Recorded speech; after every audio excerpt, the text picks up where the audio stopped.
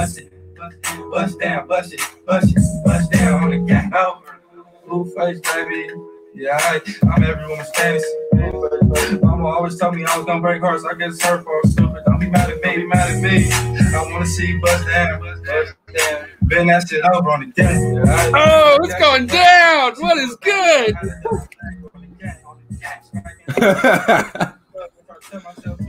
This is the. Where's your shirt at? Gee, it's Friday. Let's go. What is up? Hell yeah. What's up, bro? You know, Forrest is pumped. You know, Forrest is pumped. What's up, everybody? Oh, yeah. It's a good fucking Friday night. Hope everyone's doing a good, you know, Corona Friday. Tired of saying Corona Friday. I'm really getting fucking over it. But yeah, what's going on, guys? Why we are here to help you through the Corona. You're welcome, everybody. Can I get our song back on? I know, huh? Man, shout out to everybody in the comments, all the early birds. Appreciate it. Before we get started, guys, if you support this channel in any way, our educational purposes that we're trying to put out there for people, subscribe to the channel, man. Give us a like, give us a dislike, give us something, give us some sort of feedback so we can work with it. Shout out to Cold Blooded Cafe, of course. #1 freshest frozen thawed rodents that you can get delivered to your doorstep at $30 flat rate shipping. You can't beat that.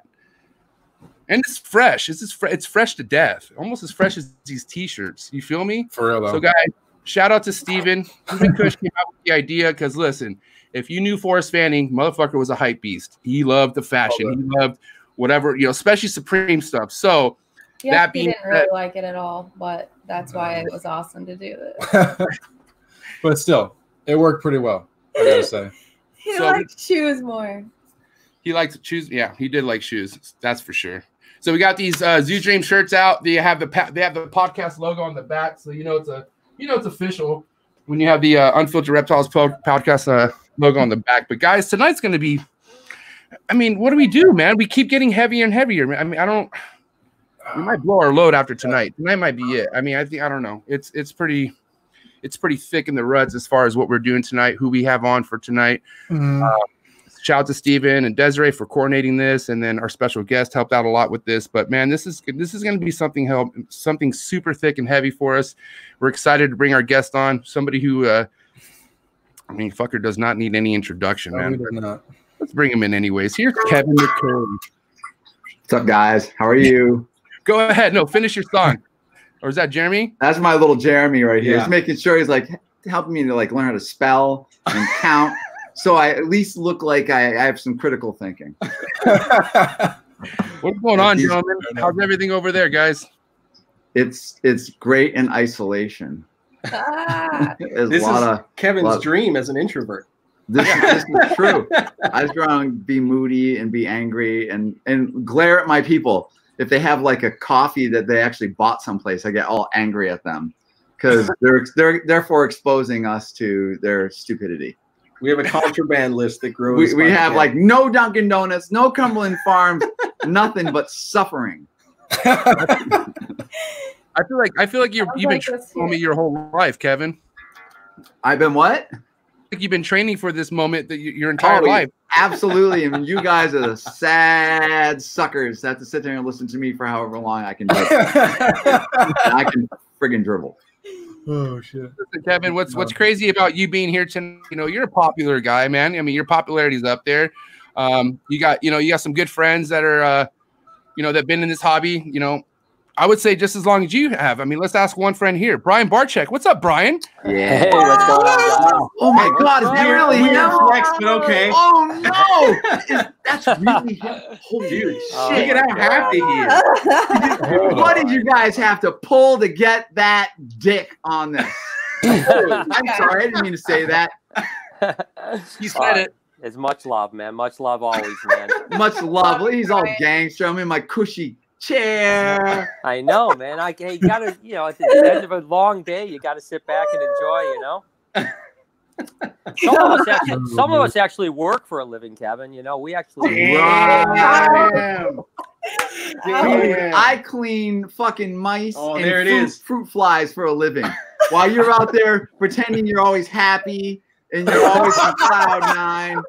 That's true. It is true. You know, if I really expressed my true feelings, I'd be like fucking miserable, like schlep rock. Everything sucks. We're doomed. And I'd have like no followers. I'm like 18 million fucking followers. Oh, come on. No, man. Everyone knows you're growing, man. You're growing. You're the next fucking wave, man. Yeah, the fucking tidal wave. The tidal wave. No, it's good. It's good. No, man, it's good. But no, it's good, man. I'm always optimistic. You know me. And I'm always pessimistic. That's why we make such good friendship. That's why we neutralize ourselves and make a giant zero. Like this. That's basically true. That is true. You know, when we were talking about this earlier, we were like, you know, you guys are literally the yin and yang of the industry.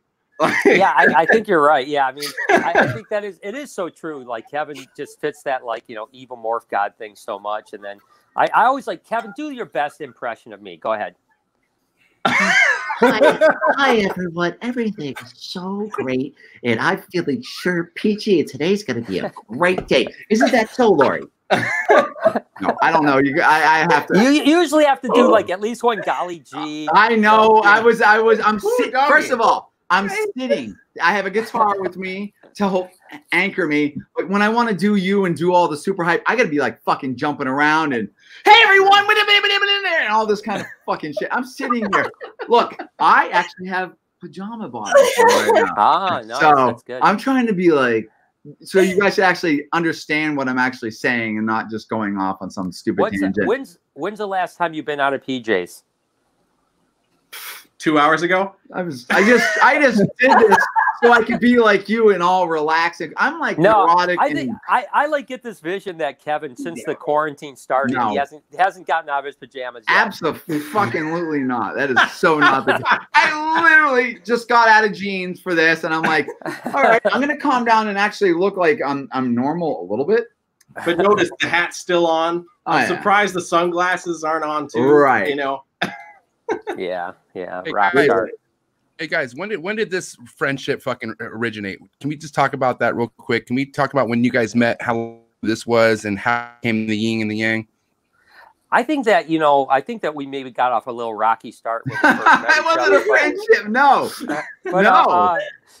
No, I think it was like, I'm going to say it was probably like, 96, 97, something like that. We were at the ETHS, which is the East Texas Herp Show, and both of us were there. We weren't vending. Either one of us was vending. We were just hanging out.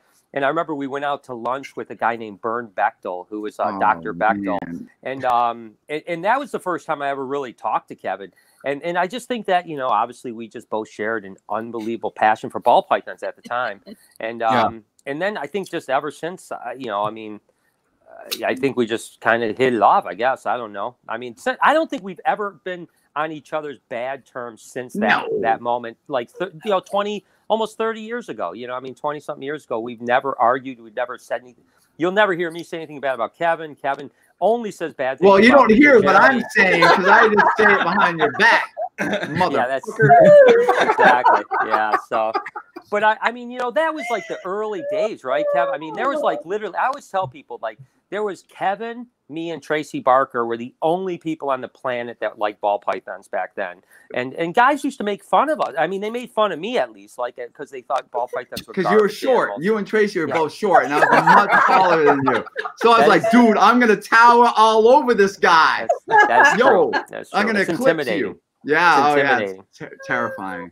But no, it's actually quite true. So it's Bernie Bechtel, and Bernie Bechtel would he was like one of the first guys that was interested in like morphology or mutations of animals. So he always like, I remember I had an albino scarlet king snake and taking pictures of that. So when we were just first seeing some of these weird morphs and different stuff, but remember his book, Ryan? Oh my gosh, I still have it in my office. Yeah. Yeah. So he would, want to get pictures of our stuff. So we were talking to him, and it was really interesting. So this was like really at the beginning. Believe it or not, guys, there was a time when there wasn't morphs of almost anything, and certainly there wasn't snakes with two genetic, mutations in the same animal. There was like nothing like that. Like. Yeah. Remember, like, there's cow kings, there's an albino cow king, albino corn snake, anathoristic corn snake. that kind of stuff. But there was a time where it was just we had to go low key and just go for like, you know, what it came from out of the wild. Oh, Yeah. But to people that don't know about Bernd Bechtel, definitely look him up. I mean, in that book, I think it was like called Color. Like I said, it's in my office. It's like called Color Variants of Reptiles, I think. And it's kind of a low key book, you know, because Bernd Bechtel was actually a dermatologist that just loved reptiles, and so he really understood. Whoop! I just lost you guys.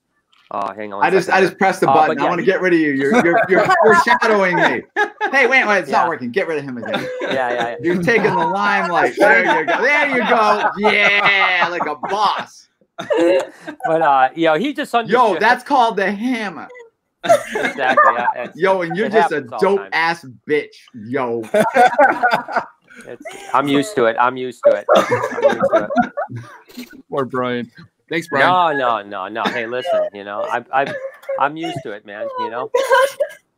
Wait until I do my finishing move from my Mortal Kombat Xbox headset. Yeah. I know, man. You're the next PewDiePie, aren't you?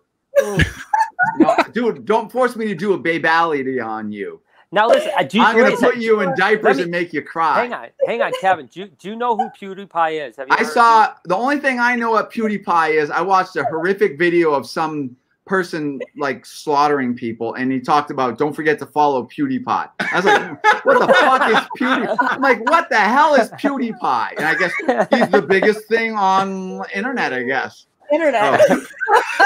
Whatever they call that thing. The interwebs. The interwebs. Yeah. PewDiePie.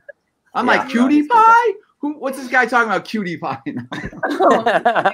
That's the thing I do love about you, though. You are like very much not connected at all to the internet at all. Nope. I'm on the dark web, yo. When you gotta sell spider balls that are constantly corkscrewing you, telling them, oh, something must have happened in shipping.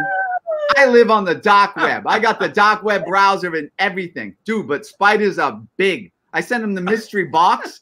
Yo, spend $200,000 on this box and see what comes out. And it's a box full of corkscrewing spider ball mutations. Nice.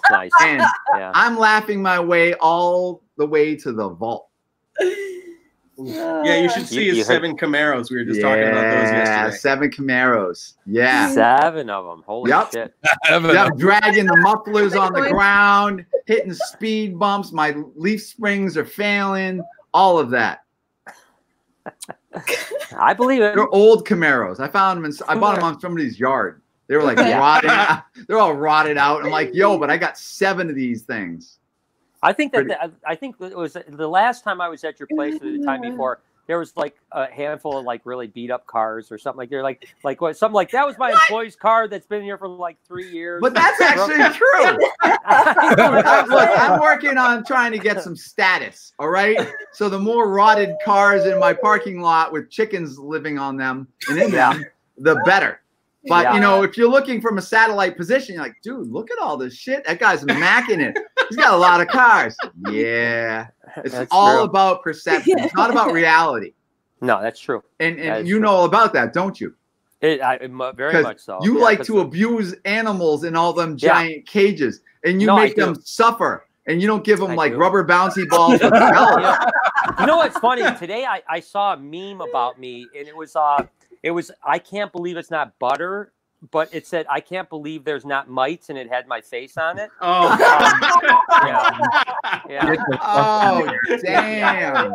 Literally saw that shit just today, man. Just today. Don't worry, we can sprinkle some of them suckers on there.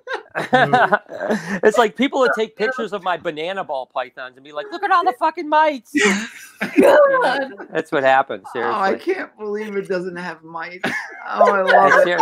I swear to God, and I'm not even making that shit up. That was real, man. That was real. And you know what I always want to tell people is like, I'd like someone to find anyone that has bought a snake with me that had mites in the last 7 years. Even one person, I'd like to find that. But you know, they won't do that. They'll just keep making shit up, you know. But it was creative. It was creative. I will say that. I liked it, you know. And it had these big, like, blown up mites where like the butter would normally be, but they were like big blown up mites. So Dude, it was good. so Someone put years some time into that shit. Okay, Brian, Yeah, do you remember? Do you remember a long time ago, like when the internet was going and we were just doing like ball pythons, like pastels and albinos? I got some ball pythons from Africa, and there was this giant mega tick. It was a monster mega tick, and I wrote on it, and I wrote like Ralph Davis Reptile. And I got this from Ralph Davis Reptiles, and I dated it and I put it out there, and it was like this big honking disgusting mite, and you could see RDR Reptiles on it. Oh my Did you ever God. see that? I think Ralph got like offended. I'm sure. It was a boss move if I've ever. I took that motherfucker right out. People were like, good. thought it was real. Didn't like Ralph get back into it? Is he still in it, or is he gone, or what's up? I don't know. We're gonna get him on the show. Oh, you guys gonna get him on? I'm gonna. All right. So he still does stuff. I don't know. Who's that? Who's Ralph? Did he get so rich he didn't give a shit about ball pythons and was like, I don't need to breed these stupid fucking things? No, and he then, had like some medical issue, and he. yeah, yep, that's what I heard. So he's like, It's too good. Man. yeah. I'm rarely ever this quiet, guys, but I don't fucking. This is just too good. This is. Just, But yeah, those were the I days, think though, he had complications in his sex change. in his ass. You know what was funny? Brian, I hope that shit don't happen to you. No. Yeah, no shit, man. I tell you, that's how you get. Yeah. I tell you, what's funny was that the old MySpace days with Ralph. Ralph owned MySpace, man. Ralph was like the MySpace king. I think he still owns MySpace. He might still be there. No one told him it was time to leave. Yeah. He has a top 8 still. I remember one time I put out this thing on MySpace that said reptiles without the ego because Ralph was so arrogant. And really? Yeah. Brian, where did you just come up with? Dude, you are fucking, that's blasphemy. I don't even know what you're talking about. But then the funny thing is because I was on, remember I bought that white hognose snake and I got in trouble and I got in No, I don't remember why you were in jail for. No, I don't remember that at all.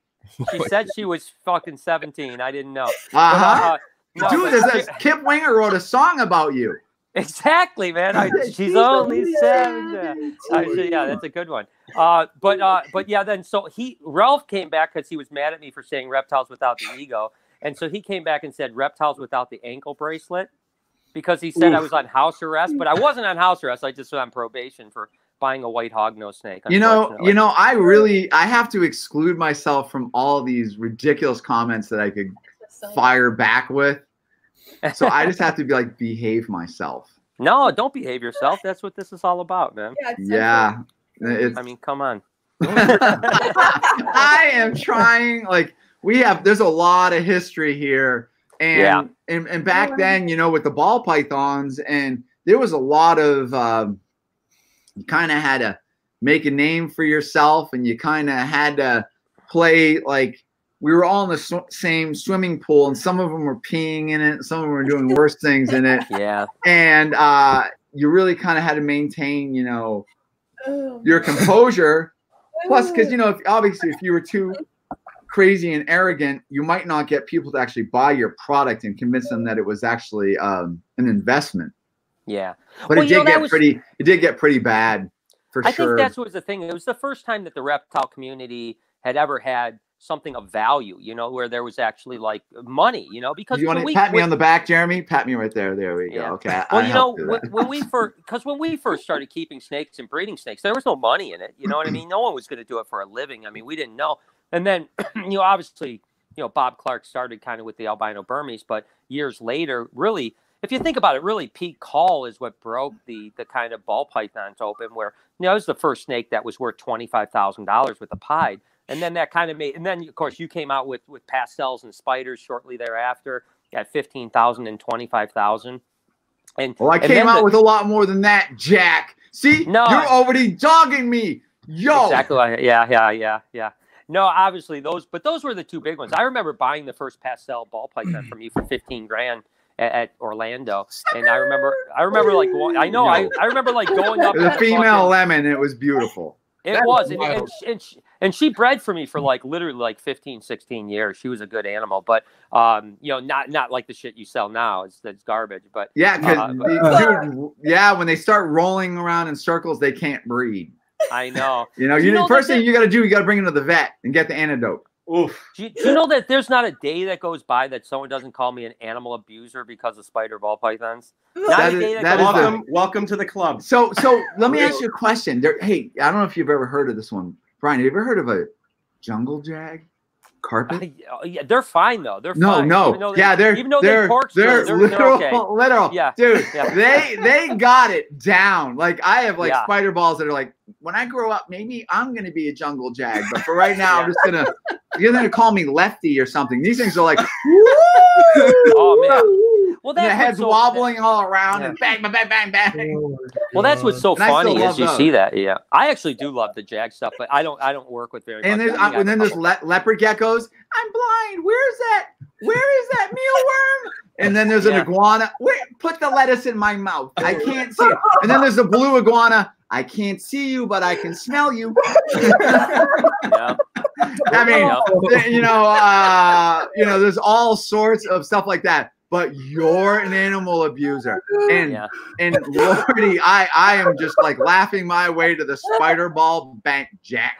Oh, I know, and that's the thing that's so funny, right? Is that people are like, all you care about is the money. You breeding those spider balls, you know? And I'm like, yeah, they're like $50, you know? Dude, like, I started that rumor on you.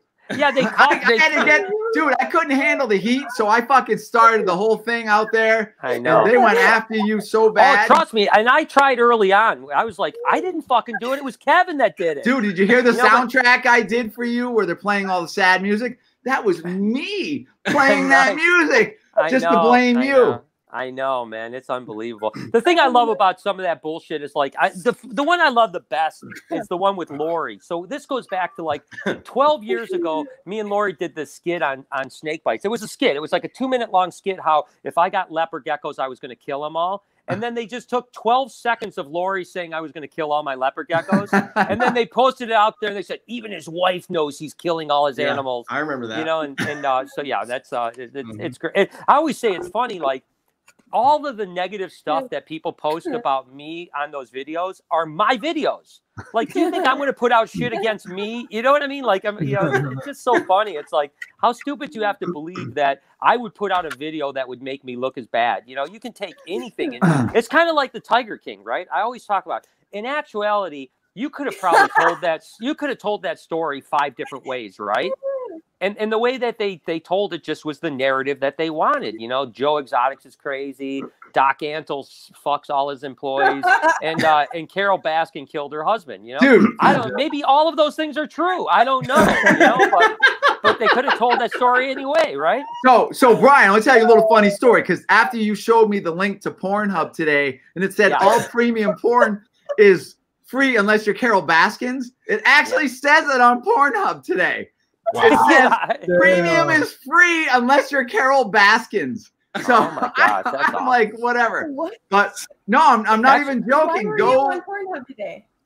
Well, actually, you know, that was because I'm trapped and I'm alone and I'm bored. You know? Yeah. There's no doubt that the porn sites are up like 40 to 50% Dude, it's right so now. great, though. Yeah. You know, I'm sitting here thinking today, like, when they were filming the whole Tiger King documentary, you know, when they're filming Carol Baskins, oh, like, yeah, we want to know about you and blah, blah, blah, and all this different shit. What was that crazy bitch thinking when they came out with a show and they, like, gutted her? And, she's so... No shit. What is the word? Cringy? She is, like... Well, yeah. That's like the definition of cringy, you know. Well, if you think about the ironies of that show, though, you know, first you had Carol that was trying to look like the good person, ends up maybe she might go to jail because they might find out that she killed her husband. And then you have Joe Exotic that is so obsessed with getting famous. Now he's more famous than he could ever have been for the rest of his life, but he's in fucking jail. Yeah. You know what I mean? Like, well, how does that guy feel right now? He made it. He made exactly what he always wanted. He made, but he's sitting in a fucking 8x6 cell. I personally, like, I'm rooting for Joe because I just think he was, you know, misdirected. He was around, you know, obviously when your ego precedes logic, and then he kind of got caught up in the machine. I mean, I don't really know how that would exactly play if you're in that kind of situation, but I really feel bad for him. And I actually do too. I do. I really do. And you know, the thing is that you think when you get filmed for 3 years, like I was saying, you could make any narrative you want. They probably have 10,000 hours of him looking like a really good person with his cats. You know what I mean? Like how much he loves those cats and stuff. And they didn't put any of that in there, right? They only put the parts that made him look like a maniac. Did you see Netflix said that they have one more episode? Oh my gosh, that'd be dope. They said they're going to no, it's real. I was reading it. Unless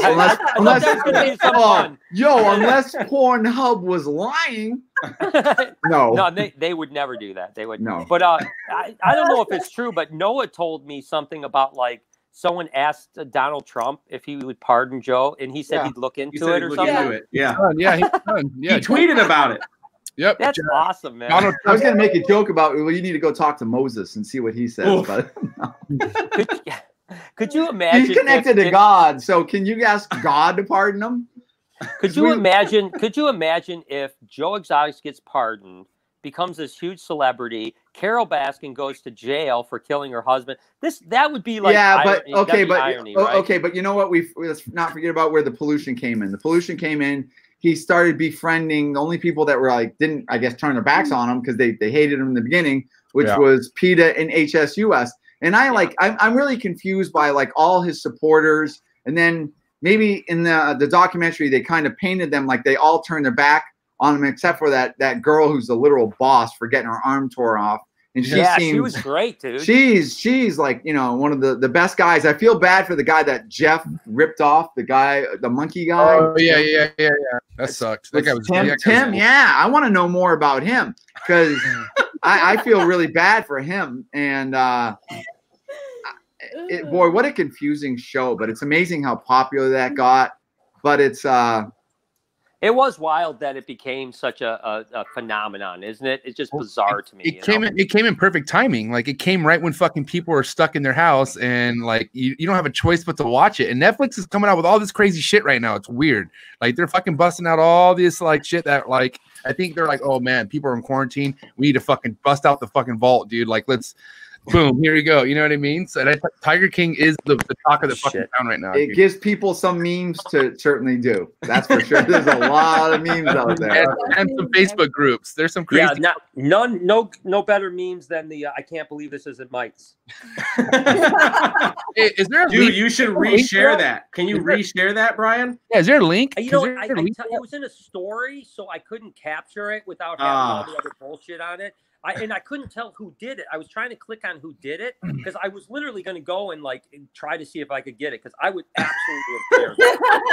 100%. Dude, you know, it's so amazing. Like you're just so up there. Like even now, like the other day, there was a thing where like they're talking about big breeders, and then they're like, oh, I hate big breeders, and all of a sudden they start talking about you, and there's people that love you, and then all of a sudden there's a couple naysayers. They start bashing you, and then they interject. Well, Kevin at Nerd is blah blah blah. We like Kevin. And all of a sudden, here comes my bashers. And quickly, I'm into domestic battery. I beat women.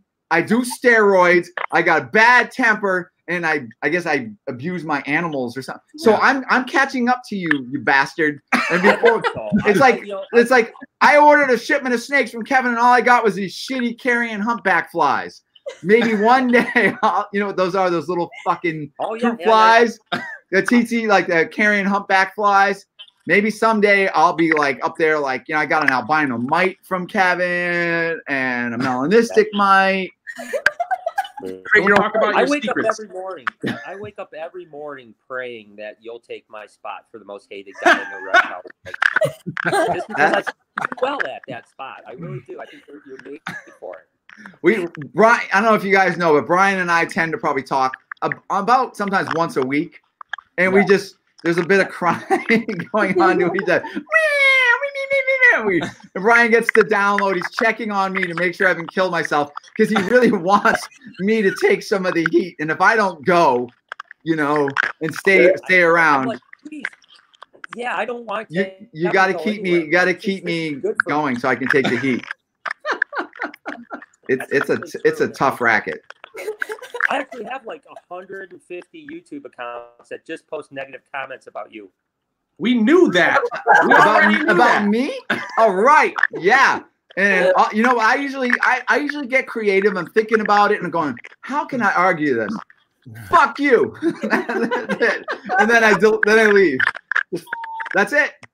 They're like, wow, he's really artful, and he's got that.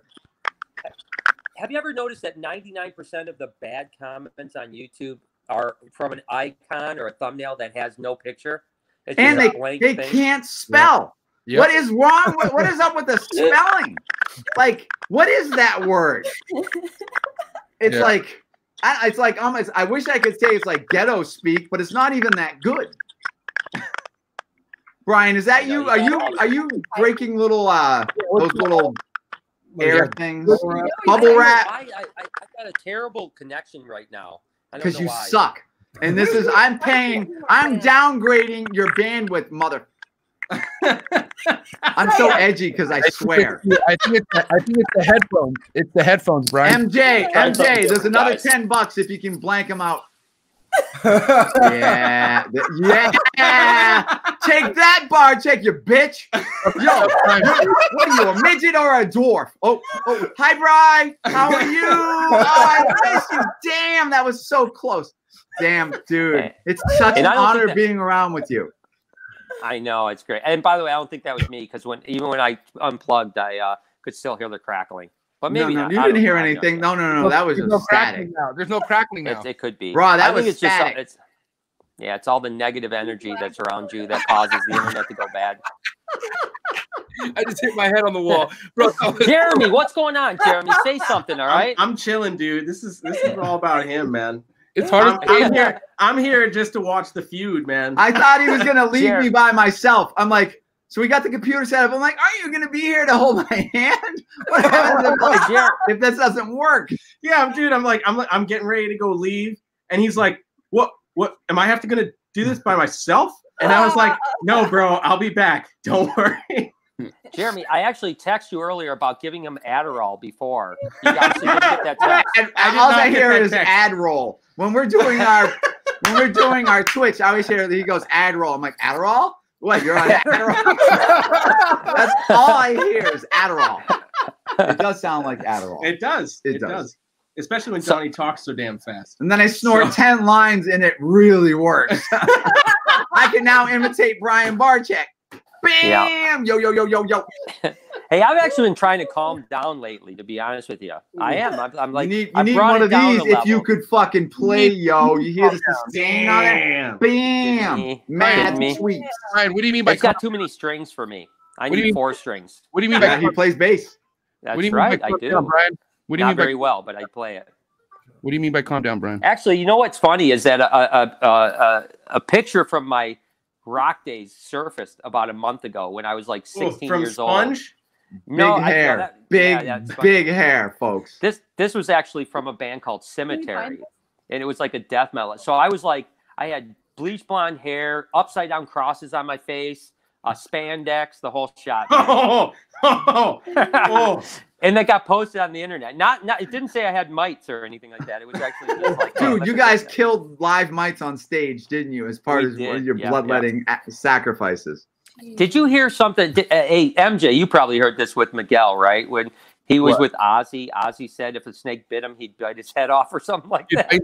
Did you hear this story, Kevin? That Miguel sold Ozzy a snake. Yeah, he said, "Oh, he'll bite the fucker's head off." He's like, "It's okay, I'll bite the fucker's head off." Yeah. Okay. Did you hear that story? No. About Miguel selling Ozzy a snake? That's crazy. No. Yeah. Does Ozzy even know what a snake still is? Dude, yeah. Apparently, I don't know. But no, check this out. But that's a pretty cool story. I was jealous as shit of Miguel for that one. He's turned from the bet. He's turned a corner for the best. Like Kevin's just silent. Wait, can you guys hear me? Silent. Yeah. Yeah. I feel like Brian can't hear MJ. I don't hear MJ. See, that's the fucking problem. Don't worry, guys. It doesn't matter. We don't care if Brian can hear anything. That guy. Are you there? Guy's busy selling spider balls. All I hear is you, Kevin. I don't hear anyone else. Dude, that's because I'm a boss. I am eclipsing you, my frail little burnt out star.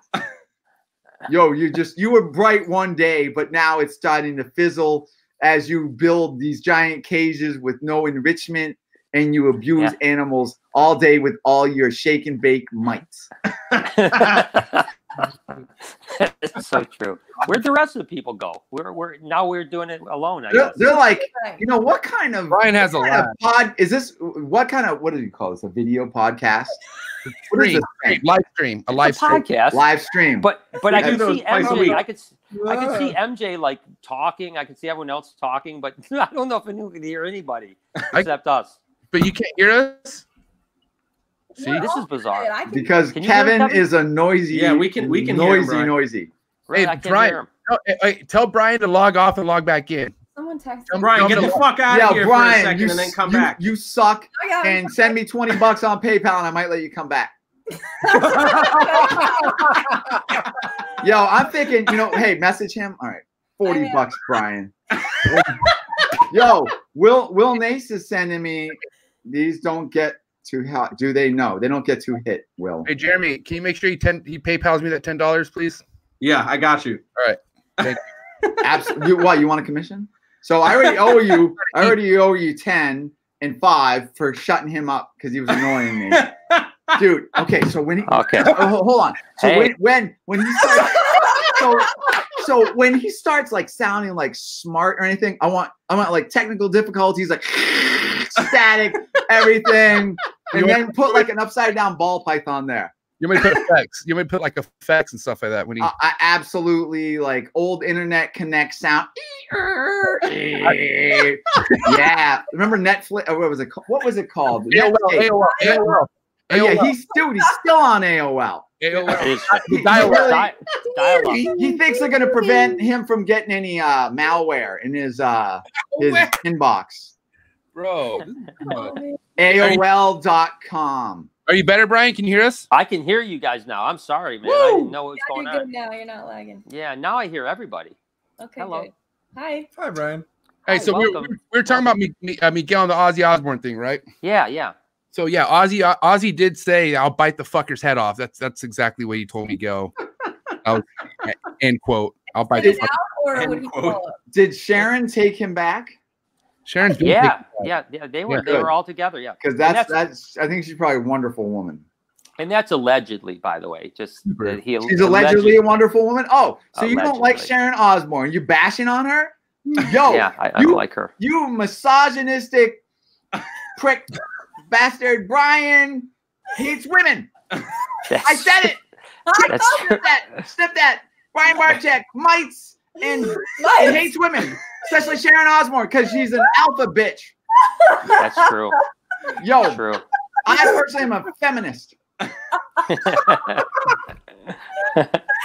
Oh boy. Oh my God. I can only imagine. Yeah, I stupefied you. You don't even know what to do. Why don't you go break some bubble wrap or something? Do something. I know. Do something positive in your stupid life. Why don't you go tell Lori to paint her fingernails or something? And tell her she's not allowed out of the house in an outfit looking like that. Oh man, because I want to live till tomorrow. You know, Lori. Kevin, you tell Lori that, okay? You tell Lori that. See what happens. Lori likes to talk smack to me, but I talk major smack to that. It sounds like an itch, but I won't say bitch. But whatever. Oh man. No, Lori and I we can definitely dish it out, and she's fun. Yeah, I think you're one of the few people that Lori likes in this business. I've confused her. Yeah, she's like I've misled her greatly. Exactly. Yeah. It doesn't take long though for her to flip the switch. You'll end up in a tiger's cage. I've been in a tiger's cage. I've been pissed on by a tiger too. And, who hasn't? And boy, I tell you, you feel a 9-month-old tiger makes you feel rather insignificant when it smacks you on the head, and you're just like, it's amazing. Actually, Lori got attacked by like a 4-month-old, and she's got a pretty good scar in her leg from it. Yeah, they're literally certainly no joke, and you really have to basically have a rapport with them where they actually respect that you can put the smack down on them. Yeah.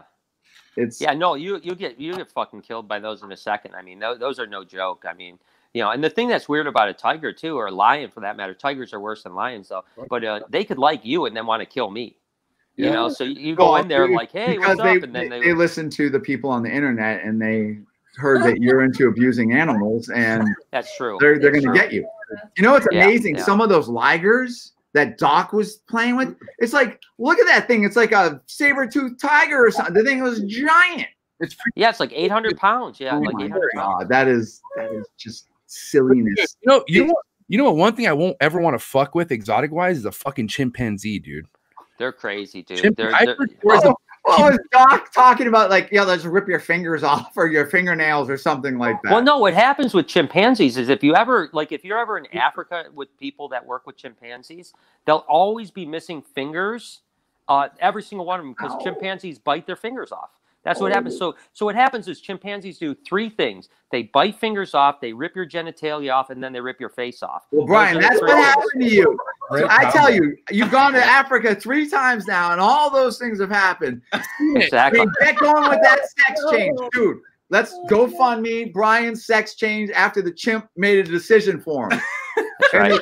That chimp, there was no stopping it, and no, actually, I didn't have genitalia before that because Lori cut it. Hermaphrodite. Yeah, actually, right after we had Noah. Yeah, right after we had Noah, she's like, no more, man. She ripped my dick off. Dick, she, like literally gone. You ripped it off. It's gone. Chimpanzee style. Your dick didn't create. Dude, that was a finishing move. Do you piss through a fucking straw now, or how do you pee? Like what? It doesn't matter. He wears diapers, folks. It just leaks out, man. It just happens. It just leaks, man. Just all over the place. Oh man, the sound clips that they can get out of here is just, boy, Brian, you're wrecked. I look great, but you know. Is he a midget? Is he a dwarf? He only weighs 67 pounds. Let's weigh him again and see what it is and all this different stuff. That's true. Watching right now live, and I think our highest has been like 45. Like, and how many you're watching? It's been yeah. We're doubling viewers right now, just so you know. Oh, great! You guys told me no one watches this, so I didn't want to come out and do this. They don't usually. Well, I mean, if you compare to how many people watch your fucking guys' shit, this is no. I mean, 74. You guys are somebody, but you know, percentage wise, it's kind of like, oh, it's gonna kill the whole world. No, it's not. We got like 4 or 5 people, and we lie about the rest. Yeah, that's exactly. Like I learned a long time ago, I can go buy Facebook likes, I can buy Instagram likes. So why don't I buy just live stream likes and YouTube and just make it look like people like us? Add another 1,000. Dude, Brian hooked me up to that little village in India where they're all like sitting there commenting, and I'm paying those guys. I've totally changed their lives. Dude, I'm serious. If you go and buy like 200 iPhones, you put them on a board and you just loop that shit, man. You know, Brian in the background's got 200 iPhones. Dude, hopefully the iPhone 3s. Yeah, exactly. I just upgraded from my 3.5. Yeah. To a 5.2. Yeah, we had a little phone issue last week, so I don't want to talk about that. Lori lost her phone. Noah broke his phone, and it was a bad day. Your phone's quarantine's rough, huh? Yeah, quarantine's rough. It was rough. Yeah. So actually, quarantine is bad. Go ahead. MJ, were they actually expecting us to actually talk about reptiles? Because there's a fat chance. This is like, honestly, this is for more. This right here is more for me, Desiree, and Steven. I mean, I appreciate everybody here, but I mean, I don't give a fuck about. This is for us. You know, it's being selfish. We don't give a shit to our 45 person audience. We're 74, not 45, Desiree. 74. I heard it's usually 45. Dude, Kevin's dyslexic. He flips numbers quite a bit. It's okay. Actually, yeah. Dude, I'm trying to count past 45. It's okay, Kevin. You'll get there one day. Des, I'm struggling with it. But for all, like, my audience is generally people with IQs below 82, and so I pick my target audience, and that's it. Hot pockets. Jeremy's like, oh shit. Low IQs. Yeah. And then I'm just here to breed his fucking ball pythons, dude. That's all I'm here for. Yeah, and I've been on Kevin's podcast. Trust me, that's what his audience is. Yeah. Dude, wait. Okay, so we did one of our Twitch streams earlier this week, and this motherfucker decided to not show up. So we had the first 45 minutes of, where's Kevin? This is bullshit. Like and we're all like, yo. I don't know. That was called like the SmackDown showing, like, who runs this shit show of inbred hillbillies that listen from their trailers. And I let them play with the hillbillies, and they realized that these hillbillies suck. Yeah. Hey, you hired the hillbillies. That's all I gotta say. Well, we're not talking about. That's all they can afford. Dude, spider balls are only like $60. Yeah. You gotta produce a lot of those things to make the money. That's only the high white ones, dude. Spider balls, $60 shipped. You do. Hey, you're undercutting me. Fuck you. Get that guy off here. It's bad intel. That's not true. It's $65 shipped from Nerd. Oh, me. Yeah. Yo, you like that? That's power. That's commission. That's commission. Write that down, dude. I'm doing I'm doing testosterone steroids. It makes me super angry and red.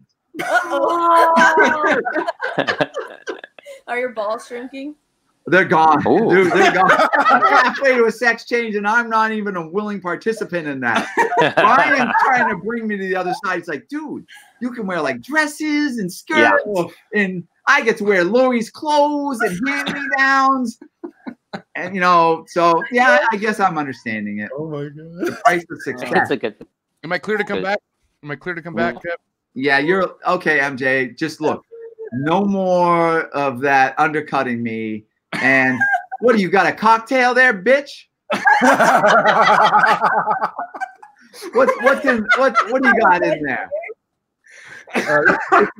So I'm Mexican, right? So we drink this thing called clamatos. This is right here. Beer. Those are good clam juice, right? No, chlamydia. That's where you get chlamydia from Mexican. we call it clapping a club. This is clapping a club. Brian's favorite drink in Chicago was crop dust. Kevin, this is how you keep the burn. This is how you keep the burn right here. You drink this. It's always going to stay you pee. Dude, I'm still feeling the burn from chlamydia when I was in Mexico. And I'm still feeling that burn. And I'm wondering what the stink is. That you? No.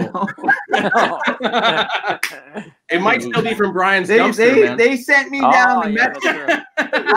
They brought me down to do like a weekend show in Mexico and had me talk, and I had to have like an interpreter there. And then people were talking to me because I can't really speak Spanish except for like Matty Kong and C. Yo, locos, hombre, Matty Kong, and they had to give me like bodyguards and shit. And Brian, I did some like glaring at them, like I have you on my computer with like your children's or spotted python and eggs, and your eyes are all crazy eyes killer. That was Mexico City too, right? Dude, that's where I was. I kept on stepping forward on them and everything. Yeah. No, it was really interesting being down in Mexico. The people are really, really nice. What part of Mexico? All three of them. Mexico City. Okay, Mexico City, nice. How long were you down there for, Kev? I was down there for shit. I got dysentery. They put me in the hospital. No, I was there for like a week. It was crazy. We were like driving and we were speeding and we got pulled over, and then you had to pay off the cop. Yeah, that's how it was harassing us. Dude, if you just goes. Just 20 minutes deep in Tijuana, you're gonna get stopped by fucking masked men who are militaried out. They have fucking M16s. If you don't know a lick of fucking Spanish, you're basically emptying out everything on the hood. I had handlers, thank God. Yeah, and then we're stuck in traffic, and these guys come out on the side of the road, and they're telling us to go down this little side road. It's a shortcut, and I'm like, "Oh, it's a shortcut to getting your ass beaten and raw." Getting on a documentary. Yeah, it is no. You gotta be careful down there, man. But the thing is, as long if you stick to the tourist shit, you're good. But as soon as you venture off into a road or you go somewhere else and you get hit by a fucking checkpoint, that's when you better have somebody speaking on your behalf. Or I just relied on my handlers and did a lot of crying. No,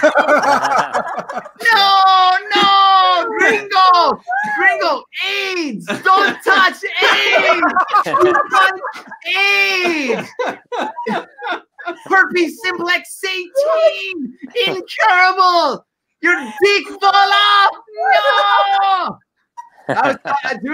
No one would fuck with me at all. I was like a superhero, you know? Yeah. Incurable disease. So Mexico, huh?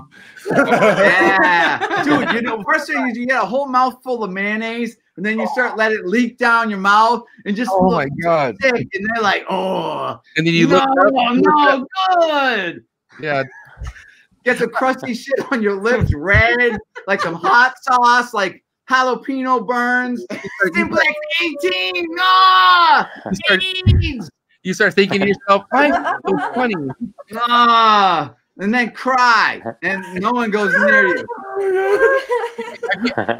Have you been on the tropical side of Mexico, like Playa del Carmen? Yeah, we went up into a mountain. We were those lizards that look like tokay geckos that are jammed in the cracks, and I was sick. It sucked. We're like, let's go hiking. Let's go up in the mountains. I don't feel so good.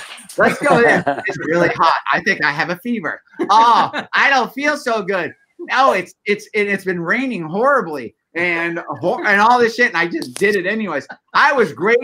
I like completely did great. I wasn't eating like the bad food, and then I'm like at I think I was like a Holiday Inn. I'm like, I think it's safe to brush my teeth with the water. Oh no, it wasn't. No, I didn't know. Oh, what a fucking idiot. I brought FLAGLE though. You can buy that shit down there. I brought it, dude. Yeah, you can buy it at any drugstore. Just liquid FLAGLE. It's great. If they sell it liquid, it's awesome. No, I took big 500 milligram. I overdosed on it. Oh, shit. But I didn't totally escape. Kevin cleared out his internal biome. Yeah.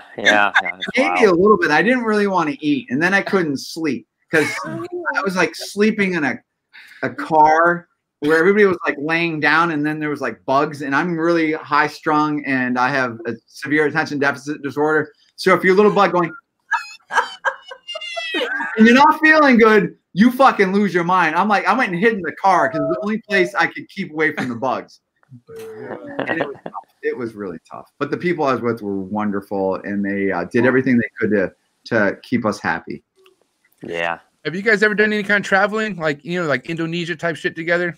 Not together. No, I'm afraid.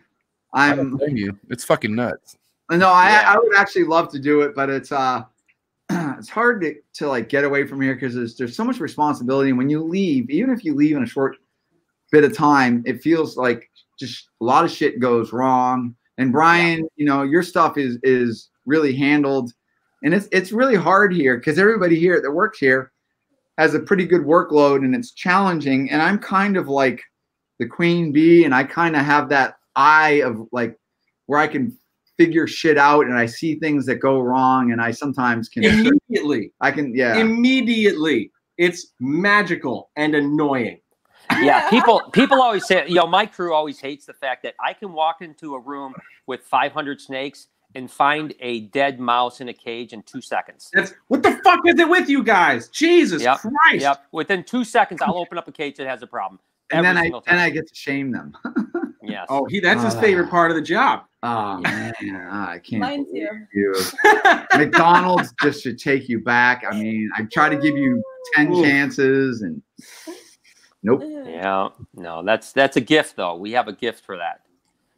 Yeah, but you're definitely getting to realize a lot more of that. I mean, I guess maybe like if you are less interested in breeding reptiles, because when you're breeding reptiles, you have to be so, I guess, on your game, because you have to obviously raise them, you have to keep them really happy, and then you have to basically get them to want to breed. or versus getting this big giant glorious cages where you can put them in there and it's like so satisfying and fulfilling. You're achieving. All right, what am I saying that's so funny? I feel like this is a stab at Brian somehow. Yeah, it's coming. It's coming. It's gonna Dude, this is a definite thing. build up. I'm building up to like some Yeah, shit build talk. up. No, Which, actually, by the way, just so you know, my phone is at 2% right now, and I can't plug in because I got my fucking my headphones on. So that means if I die, I'll come back. I'll come back. I'll charge you. So tell me about your IQ that would send you to a gunfight with a fucking iPhone 3.5 only at 2%. When you're with the next boss, dude. I'm the next wave. I started at 4%. Dude, I started at 4%. So I've been getting groomed by Go Herpin, and he showed me all about the proper pet YouTubing terminology. And this is my cute little fabulously flexible blue tongue skink. Isn't he cute? And he goes up and down and he rolls around. And I can just do that for 20 minutes and I'm making bank. I mean, I guess the next thing is I'm gonna like start playing with like kids' toys. Look, yeah, it's Barbie, and then she gets in the car, and then and I can't believe that there's any interest in any of this nonsense. It's crazy what's popular out there, you know, especially in the animal world. Pet tubers. I own 37 reptiles. I bring my reptiles to a vet if something goes wrong because I don't really know fuck all about shit. and people are like, these guys really know what they're talking about. They got 3 blue tongue skinks. Yeah.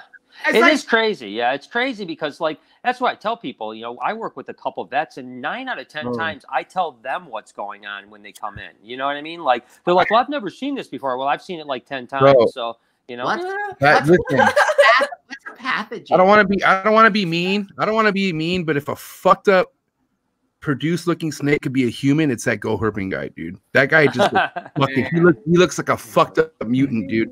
Well, I'll give him one little bit of credit. You know, he used my name to build a pretty good following, you know what I mean? Yeah. So, you know, I mean, he's at least smart enough to know that if he could put out a video against me every other day for a month or two, he gained a lot of followers.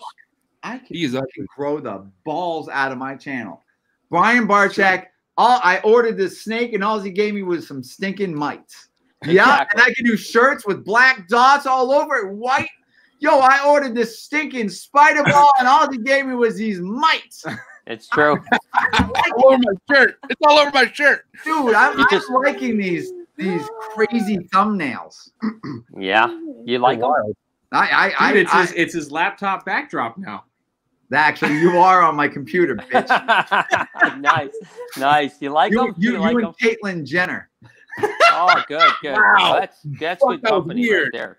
She's manlier than you. That's true. Well, you know, that's she's manlier than a lot of guys. Yeah. Olympics right there. Olympics. Come on. But no, thumbnails are everything, Kev. You gotta know that. Dude, I tried to do like titties and shit, but YouTube wouldn't have it. My titties, but whatever. Dude, you know how hard it is to get him to do a thumbnail? Donnie starts coming to me and is like, do a BARCZYK face. Yeah, you gotta do it, man. Dude, I did my titties on Twitch, and I think we got. He's like, no, you can't do that, because they're like, I want to see nipples or something like that. And I did titties, and I think I got in trouble or something like that. Oh my god! Dude, yeah, you gotta. What is happening to this world? What is going? I have to watch what I say, even though I'm completely always joking, and Donnie has to like jump in there and protect me, like censor me because. And that's bad when Donnie has to protect you. Oh, you know you got a hard thing going on. I'm really bad. Because Donnie loves to stir the shit. So you got to be really careful about that. Ask Tyler Nolan about Donnie. Oof. And vice versa. Yo, he's a juggalo. I'll shove your ass like a rabid chef, and if your bitch steps up, I'll fucking stab her to death. Yo, juggalo. Yeah. You want to go chicken hunting, Brian? No, you don't, because you're a fucking pussy, bitch. Biatch. Booyah. I need to smoke. Yo, you're too small to go fucking chick hunting because the chickens are bigger than you. Oh, yeah, baby chickens like little chicks and little ducks. Donnie, you're a No. lucky Jeremy, you- sorry. Jeremy, you're a lucky fucking guy, dude, to work with this guy, bro. Like, Oh yeah. Hey, Oh, you anybody just you wait around. You Anything spend a half a done? day with these Look, guys. I don't look, think look, Jeremy's like, gosh, help me, please. man, listen. Okay, so there were a few people in the industry when I've known Kev for over a decade. There were a few people How in the long industry. is that? Is that 8 years old? 10 years. Oh, 8 10 years. Oh, yeah. yeah. Oh, There were some people when I said I was taking this a job. They're like, decade. do you know really? A decade. Wow. There were some people in the industry who were like, you do know what you're getting into, right? Yeah. Not me. What did I say, Jeremy? What did I say? Brian, I think you said you'll last a month. No, that's not true. That's He's not like, true. he wants to That's not take true. you down. He's like, I'm gonna have No, Brian, I must admit, you were probably the most positive voice, as you always are, and you were like, that's the place you need to be. That's Yeah, and he's like, you great. the Spider Kingdom will be Appreciated that so much. mine. We're going down with Jurgen at the helm. That's true. That's true. It's true. I was hoping Jeremy. I thought that Jeremy would ruin everything, and he's done a good job. So And, you know, Let's one see. Brian, Listen, I like after spending like 10 minutes in your dumpster, I found out all the shit not to do. exactly. Yeah. He just entertained the thought of coming to work for me, and I had to clean my dumpster. Dude, Like, give him the dumpster. his walk-in freezer with all them frozen spider balls is Yeah. like now it's getting emptied out. And his typical Well, line with the customers, well, it wasn't frozen when it went in the bag before I shipped it to you. Oof. Exactly. Yeah. It's still frozen and it's dead. Oh guys, all right. I got a great story. Okay. Oh gosh. So I talked to this kid years and years and years ago on the phone, and this kid was pissed. And he got a Burmese python from Bob Clark. It was an albino Burmese python. And he said he got I'm not saying this is true, but this is what he told me. He got an albino Burmese python from Bob Clark, and it had no eyes. And he called up Bob and like, rah, rah, rah. And Bob just goes, it had eyes when it went in the bag. Oh my god. I love that. That's such a boss move. Yo, the thing had eyes when it went in the bag. he was serious. He was serious, 100% serious on that. Oh, Like, I'm not. It's real. It was real. And I'm like, Dude, where did the eyes go? I guess maybe it was born with no eyes, or I mean, I guess I don't think its eyes. But I'm like, oh, it must have like rubbed its eyes off in the bag. That's the craziest bully move to somebody is telling them a snake with no eyes. I'm not saying I'm friendly with Bob, but I'm not saying. But he was pissed. He was pissed, and he said it didn't have any eyes, and maybe they just didn't notice it didn't have eyes, or he's lying. But it was It's always so possible. fucking funny. He was pissed actually- enough where I believed him. When did dude, Brian go ahead, go Brian. I bought this pair of adult carpet pythons from a guy in Cleveland, a guy named Rich from a place called Animal House, when I was like 19 years old. Drove 4 hours to go pick this pair of snakes up. It was like $2,000 for a pair of adult carpet pythons back then. I go there, and one of them doesn't. One of them doesn't. Right there. One of them. Dave. One of them doesn't have an eye. And I get there and I'm like, well, dude, this is like premium cost. The thing doesn't have a fucking eye. And so he looks at me, he closes one eye, and he says, motherfucker. no, he goes, I would still fuck. I'm a motherfucking pirate. And so the weird thing is I bought them, and then I produced them the next, babies the next year. So it worked. It worked. Yeah, Dude, the last time somebody bought a spider ball and messaged us that they were mad, it was twirling to the right. Kevin said, "Well, when I put it in the bag, it went to the left." Yeah, so you must be lying. You must be lying. Yeah. That's true. I like that. Lefty. I like that. Yeah. Lefty. Oh my gosh. Fucking My- spiders, man. my- What did you do to the world, man? See, Kevin, if you would have just fucking not I thought about raped money. and pillaged, and then it pillaged and raped some more. I know. If it wasn't just about money with you all the fucking time, man. All Dude, it's the time. about rotted out Camaros in my yard. Motherfucker. Oh my gosh. All right. What else can we complain about? I'm still complaining about you. Yeah. Damn. Yeah. It's yeah. No, There's a lot to complain about. At one point where imports, or unless they're imports, have always been a pain in the ass. But when did imports really become the issues that they are at this point today, as far as like, bringing shit in, and you know what I mean? Because I mean, was it always this hard getting shit in that you guys have in now? Like, or is it like, what was it just like back in the day? Like, I'm so curious about that. So what MJ is trying to say is, because he can't speak. No. MJ, blank me out, motherfucker. No, I'm only kidding. No, I want permission. I could take myself out. I was just joking. But what do you mean when you say like difficult? Like, are they difficult now compared to before? Well, there's a lot of fucking laws and shit now, right? So I mean, there's certain things that you can't, like, for instance, reticks, right? You can't fucking import reticks. Oh yeah. You know what I mean? That's completely legit. I mean, it's changed so much. And Brian, I know you just read the National Geographic. I did. Article, and they're talking about ball pythons, and that is so poorly done. It's a glimpse. Certainly, it's more of Togo, and they're just looking at certain things. They fail to mention the canning operations where the ball pythons are now being butchered. Yeah, and they don't talk about. That's the thing. Yeah, that's the thing. Yeah, if we don't import them as live babies, they're just going to kill them all and send them to China. And so the one thing that's amazing, MJ, is when in the heyday when they were really bringing in a lot of ball pythons in the States, and we were relying on new mutant genes and all that, the ball pythons flourished really, really well in the agriculture. The people were looking in them as resources. They would go to sometimes the same hole to get the same female wrapped around eggs. There was respect in a lot of cases, and they learned that the adults were, very valuable in their ability to lay eggs. And then they were putting more out there, and they were literally building up the numbers. And it was literally like a model of, conservation. Sustainability. Yeah, sustainability. And it's real. This isn't like not true. And what National Geographic, which I think was really rotten in that article, is where they started throwing in, well, COVID could have come from snakes. That's a fucking lie. Yeah, I saw that. That was bullshit. Yeah. And they threw that in there to target like people that don't know anything, and suggesting that the importation of these animals could bring in the next pandemic or zoonotic or anything like that. It's so much misinformation. It's very frustrating because they are very biased, and they have an axe to grind.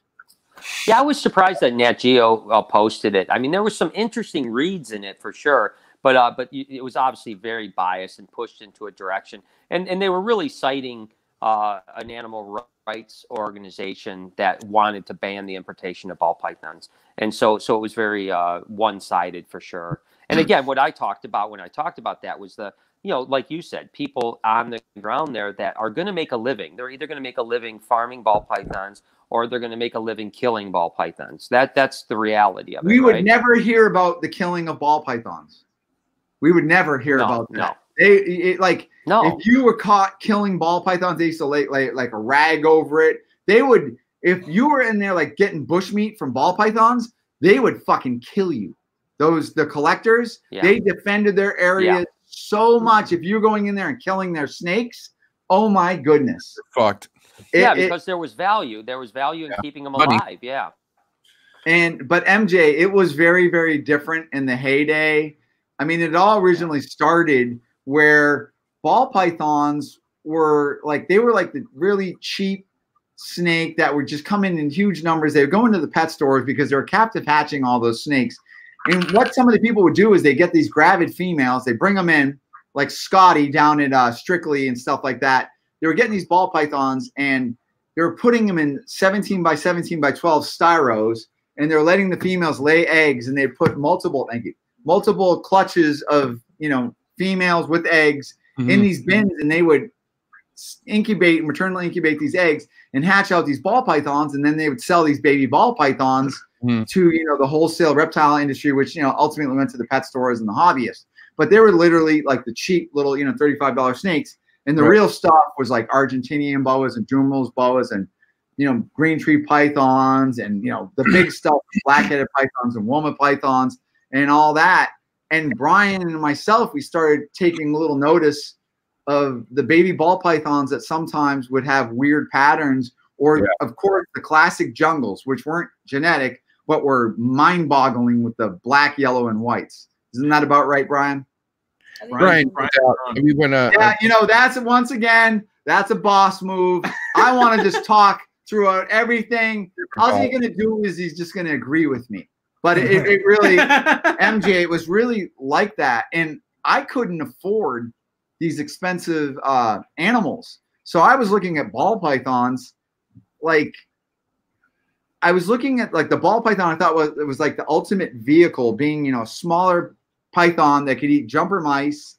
People could keep them as pets. Yeah. And, you know, corn snakes and cow kings. The babies were, you know, remarkable with all the color, you know, the albino and stuff like that. But the babies eat pinkies, they're too small, and they poop on you. So I thought the ball pythons were better, and I couldn't afford, you know, all these expensive snakes. So I started looking at these imported babies, and I started noticing there was some differences with these animals. And I had hatched out, I bought some gravid females, and I hatched out a really high yellow ball python, and I kept on looking at it, and I'm like, wow, if that thing, you know, if I could make more like that. And that's kind of like where the whole thing started with me. I hadn't even bred a ball python. Dude, what's crazy to me is fucking, you know, when I stumbled upon fucking, I mean, goddamn legacy that you're fucking holding. Like, I mean, you work with so much amazing shit, and it's all top of the line stuff. But then after talking to some people, like, you know, I found out that your fucking shit all started with ball pythons. Like, you're a goddamn legend in ball pythons, but like, you don't really know that when you first come across your page. Like, yeah, I'm very bad at promoting probably myself. I'm just I'm like under a rock. These guys help me, and I'm pretty much always like looking forward to like whatever's interesting me at the time, but I don't try to like I guess validate myself. I mean, I do write books on them and stuff like that and whatnot, but you know, but the ball pythons, when I was, you know, basically toting all the first, you know, ball pythons, because literally it was albinos we knew of, and those were $7,500 to get on a waiting list. And Pete had those couple pies he got from Noah, but didn't know if they were genetic, and literally was like nothing else. And then I started with, you know, like pastels and ghosts and caramel albinos and super pastels and spiders. And then when we made the first bumblebees, the first time I bred pastel to spider, I didn't make any of the double, you know, the pastel spider. I just made I think spiders. So I was thinking like maybe the spider, because there was no double mutations. Yeah. Nobody had ever made any double mutations of these snakes. So we only had snakes with one mutation in them. So I started making like the first double, but we were not sure that it could both be represented on the same canvas, so to speak. And then when we hatched out the first bumblebee, and then Pete Call saw it and all that, and I started kind of like making a bit of noise with all that. What year was this, Kevin? I'm sorry, but I want to know exactly what. So I think I did like the first ghost in like '96, and then caramel albinos and pastels. When I first did the pastels, I didn't understand what incomplete dominance was. So the first time I bred pastel, I didn't hatch any pastels. I raised up like these 3 females, and I bred them back to this male, and then I hatched pastels, not realizing there was like, you know, this incomplete dominance. So I had already gone further into it. And then I was looking at Greg Graziani's table in Florida, and I'm like, these are pastel jungles. And he made them first generation. And I was like, oh my God, maybe he's got like this thing that does something different and all that. But I already named them pastels and all that. And it was really weird trying to convince people that that ball pythons were anything. And it was a slow journey, and, you know, catching people like, you know, Pete Call's interest, because Pete was literally the golden boy. You know, he stumbled on things like the albino boa thing. He got the first albino boa he got from Ty Parks. No, excuse me, Tyrone from Kalamazoo, excuse me. And Pete had never even bred boa constrictors. And he gets some people to back him, and he gets this albino boa, and he then goes into like want advertisers and starts buying people's pet boas, and he starts breeding that snake to these other snakes, and he gets it to stick. And he really took a big gamble, and he did really well. And then when he bought the first piebalds, I think he got the first 2 piebalds We didn't know if they were genetic, but of course, you'd think they would be because a Jack Russell Terrier is a piebald. I think he paid like 45 grand for the two from Noah. And the first piebald that was in the egg, Pete was getting into the eggs and he didn't really know how to do it. And I was really good at doing that, but he got into the egg and he was, fuck you, asshole, it's white or whatever. And he fucked with that thing so much, it died. And so the first pie actually was dead in the egg. So there's a lot of weird history to all of this snake mumbo jumbo. But I was literally a bottom dog. I wasn't like a big dog in any of this. I went to Bob Clark's place and he had so many snakes and all this shit. And I'm like, oh my God, this is amazing. And I had like my little collection. And all I did was I just applied myself. Even Brian was a boss. When I came in there, he had so much more going on because I started out breeding like colubrids and stuff. Dude, fucking look how bored Steven looks. We're talking about ball pythons. He's not a ball python guy. He's like about to fucking nut off. This guy works 14-hour like days. You know what I mean? So that was epic. I'm so glad what you just said, but we got to wait this right now. I feel you, Steven. Are we good, Steven? Are we good? Are you good? Okay, I want to be a little selfish right now, Kevin, because you're here with me and my friends and whatnot, and they're awesome and we love you. But dude, can we talk about that mangrove you have, the albino melanota? Is that yeah? I'm very, very into mangroves, man. And can we just how can we talk about that was a hard one for me to get. I have my contacts in Indonesia and Java that I trust, that I'm friends with. So you really have to, these are two people that I spend a huge amount of money with. I've actually never met them, but I've known them for a long period of time. One of them, I sold some of the first golden childs to. It's amazing. A guy in Indonesia, Tawny, and I sold him a pair of golden childs for it was like 45 grand. And they went back to Indonesia. Get a rich customer. But so I love mangrove snakes, and I have like divergens and all that stuff. So a typical mangrove snake would be dendrophila, but they can be certainly problematic as far as feeding. They want to eat lizards and amphibians and birds. So the good one to get is melanota. And years ago, I used to breed melanota, and I didn't even realize they were melanota. I think until probably just really recently, I was thinking they were just like dendrophila, but now I'm thinking about it because they got up to like 9 foot. And they're melanota, but to get an albino melanota, I was always telling myself I want an albino mangrove snake, and I didn't want albino dendrophila because there are albino dendrophila over there, and I was aware of them, but I didn't really have a strong interest in them because the babies are such a drag. I have like the caramel albinos and axanthic ones, and they can be a lot of work. But I got wind of that snake, and I saw it, and they wanted a lot of money. And the first thing, I'm looking at it and I'm like, God damn, it's too much money. It's too much money. And that's called the softening move. Yeah. That's the softening move. You're showing me a leucistic king cobra. Damn, no, that's way too much money. And then I go and think about it. And I'm like, because I'm like an absolute reptile freak. I love these things. And I'm like a terrible business person. So I'm sitting here thinking about that. And I'm like, send me another picture of that. And I'm like, oh my God. And I'm like, and they're like, it's a girl.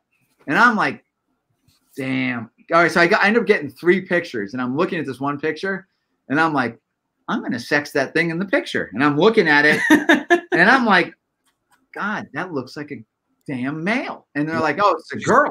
She's big. Yeah. And they're like, it's a girl. And I'm like, oh my God, that much money. But I was like, it's a damn male. And I'm like, okay, I'm not going to say anything. So I'm thinking, I was kind of like, because you heard me saying, I'm like, it's a male. I heard that, and I haven't slept. I keep thinking about the damn snake. And I'm like talking to my guy, and I'm like, all right, I need you to go get it. And so they have to like travel and do stuff. And my guy is absolutely, Andrew is wonderful. He will jump through hoops for me. He's like my buddy. I love him to death. And he makes things happen.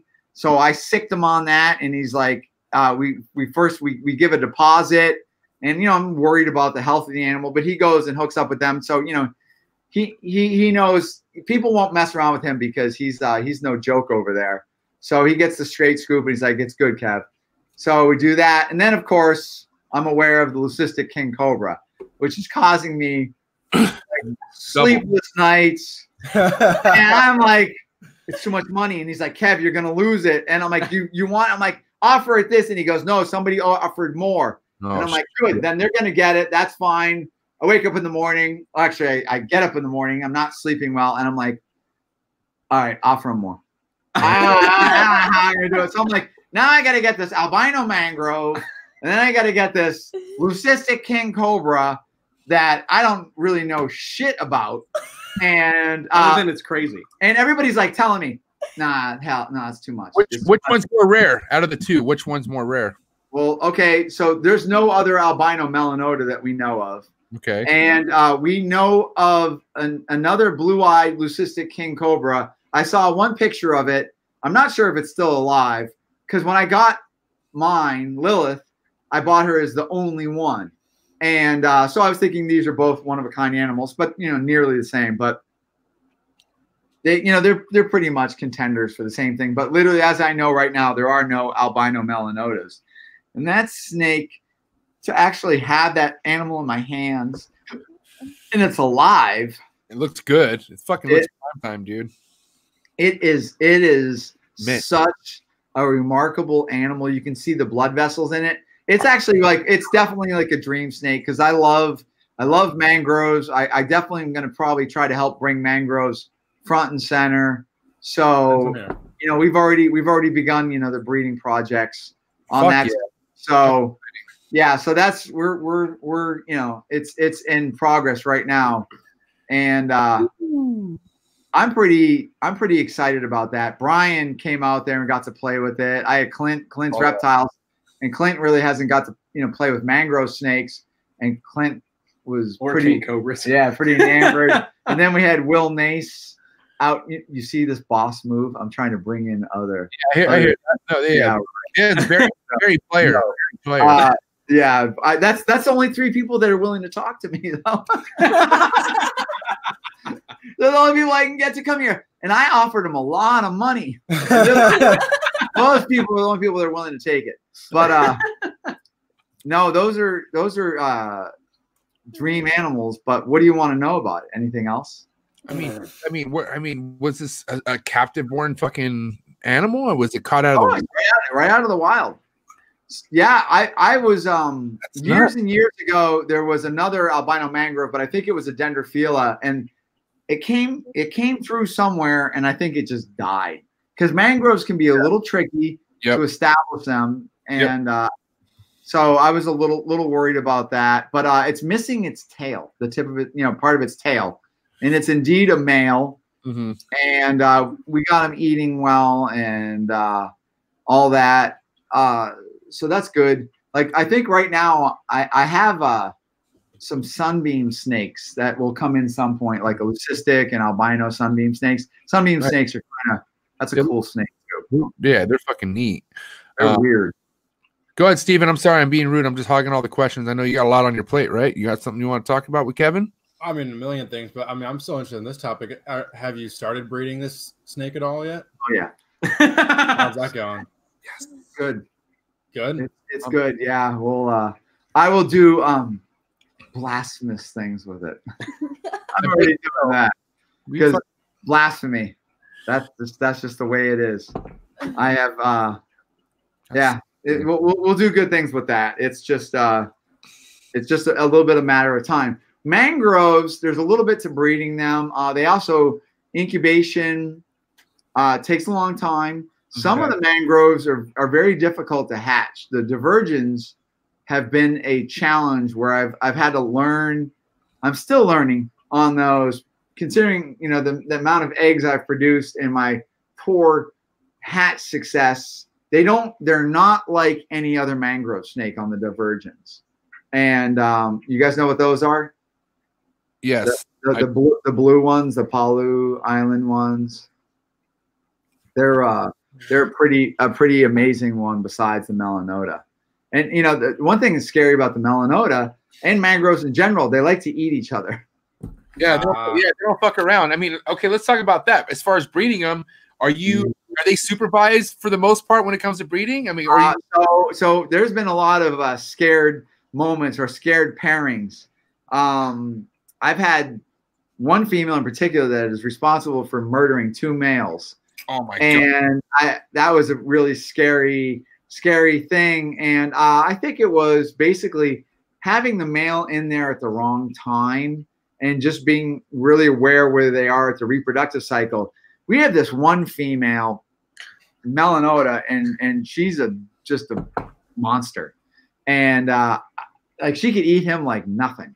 And I'm like, no, don't. Make sure she's full of food. Like, Jacob, you need to feed that thing so that thing can barely crawl. You know? And it really it is a scare. So a couple of times now, Jacob and myself, we're like moving around, and like I'll come in there and like move the albino, and Jacob comes in. Oh my god, it's not there. Jacob came into me one day. He was like, "Did Kev move the albino Melanota?" And I was like, I don't know.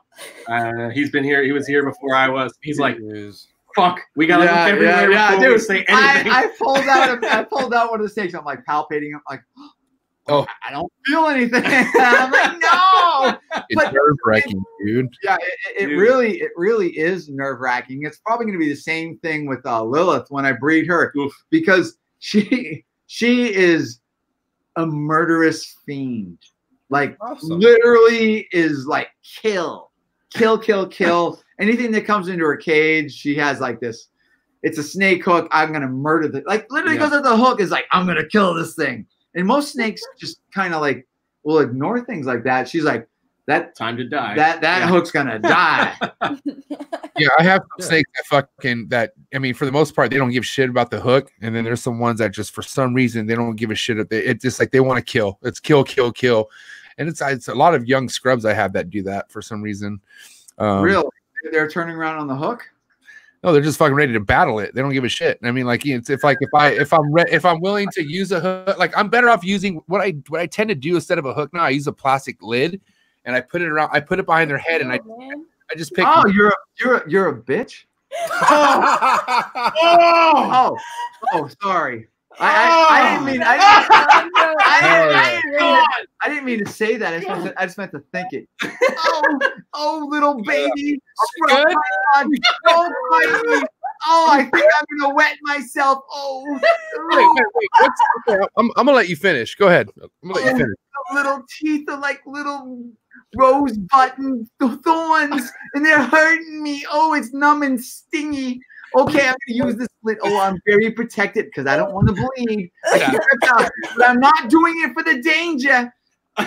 Baby pussy. That's what that's called. Using a lid on a baby scrub python. Dude, be a man, yo. Shit, MJ. Ouch. Wear gloves. Wait, what do you say about gloves? Wear gloves. Wear gloves. I don't. Yeah, like the ones that the women's when they're doing the dishes and trimming the weeds, they wear those little things with roses all over them. Wear that. You got anything, Steven? What? Steven, you got anything? No. No, you don't want to step up with this, yo. And I haven't even gone jabroni on you. No, we're gonna get jabroni for sure, and 100% at some point. Dude, no one. Wait, what was my question?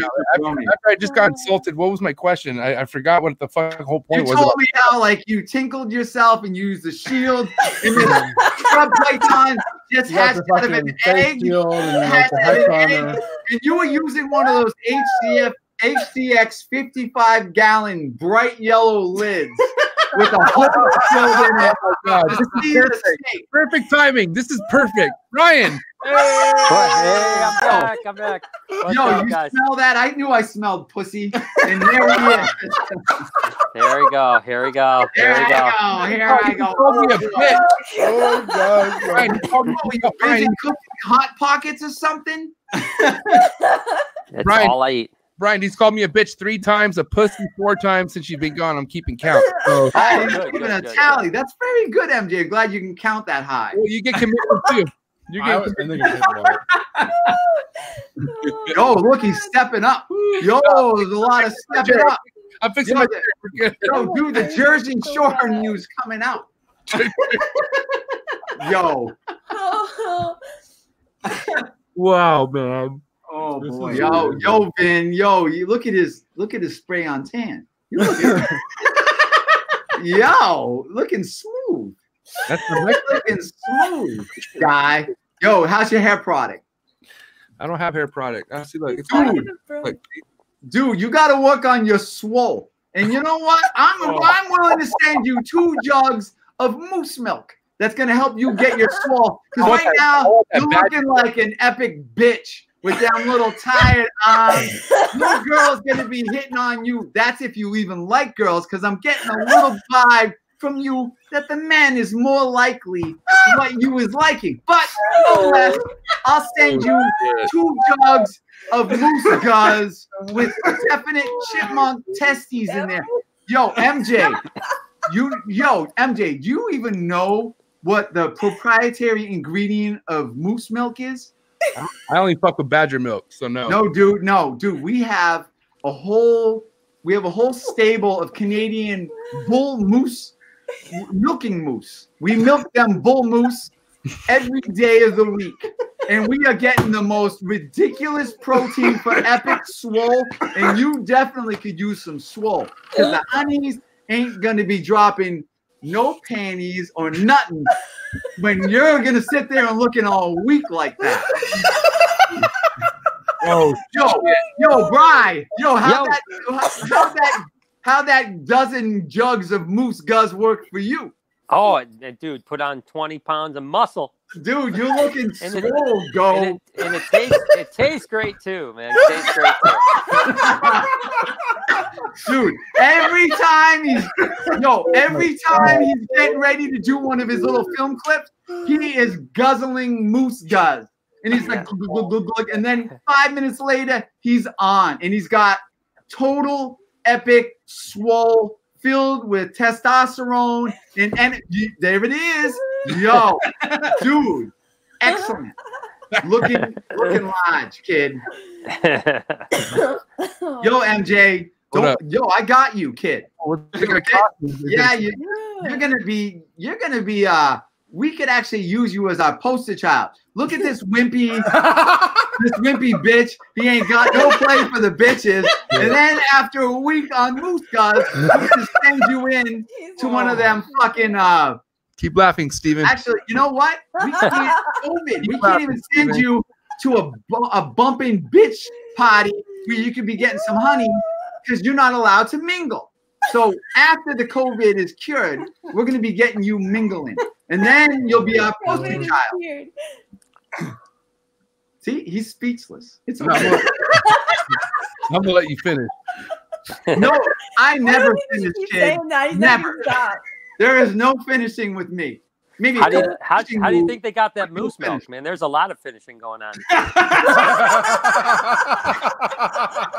dude, when Brian came out, this technique, 2 or 3 pulls, and it was a whole jug. There's a whole jug. You made it look easy. I got the technique, man. Been practicing since I was a kid, you know. Oh man, Jesus. Yo, Brian, got a little bit on your right there. Oh yeah, sorry. Oh yeah. There you go. Steve's like, what the fuck? That's the best thing ever. I'm loving this shit. Hey, Des, you knew that when you had us on, there's no class, right? Yeah. There's no class. It's bad. Good thing there's only like 4 people in your audience. Filtered for a reason. So just I blame myself for the fucking name now. Jesus. I know, right? Yeah. Next time you're gonna watch that Twitch before you have Kevin on. Guys, listen, I don't think cussing's appropriate, to be honest. We need to just chill. Yeah, you're right. And we shouldn't attack people, even though even the people. I just feel like we should just probably keep it cordial. And there's kids here. We just want to learn, Kevin. What the fuck are you even talking about? That's some weak ass shit, yo. I overrule. Kick him off. Yeah. Go ahead. I dare you. I dare you, dude. I'm gonna be saying you sent me money. Kevin gets the pass. You don't, Steven. Kevin gets a good pass. You I'm don't. gonna accuse you of sending mites and maggots and all sorts of shit in my shipment. I ordered this stupid scrub python, and the thing came out biting, full of mites. Maybe on the finger and it hurt. The people. There's actually people in the comments, hoping I don't recover from this. This ain't fucking shit. I'm being quiet. I'm being quiet. That's all I'm doing. So, let me ask you a question. So I know this is streaming. Is this being saved anywhere? Yeah. Oh, this is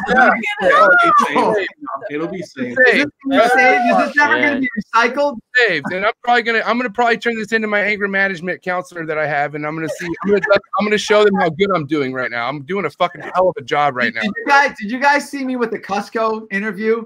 Where it was like so vanilla. It was like, it was terrible. Poor guy. He just went vanilla on me. He didn't even realize who he was interviewing, and it was basic. It's some basic ass shit, like one of Brian's interviews, because those things are painfully basic. They are painful. They are. Trust me. Because you always have to be nice. You have to be like a little cushy cutie doll. I know. That's me. That's what I live like. You know. Look at me, man. Body language. Look, he's stressed. He's like, dude, this guy, I can't. I'm like, boss. That guy. Brian, are you reclining? You look kind of angry. I am reclining, man. Yeah.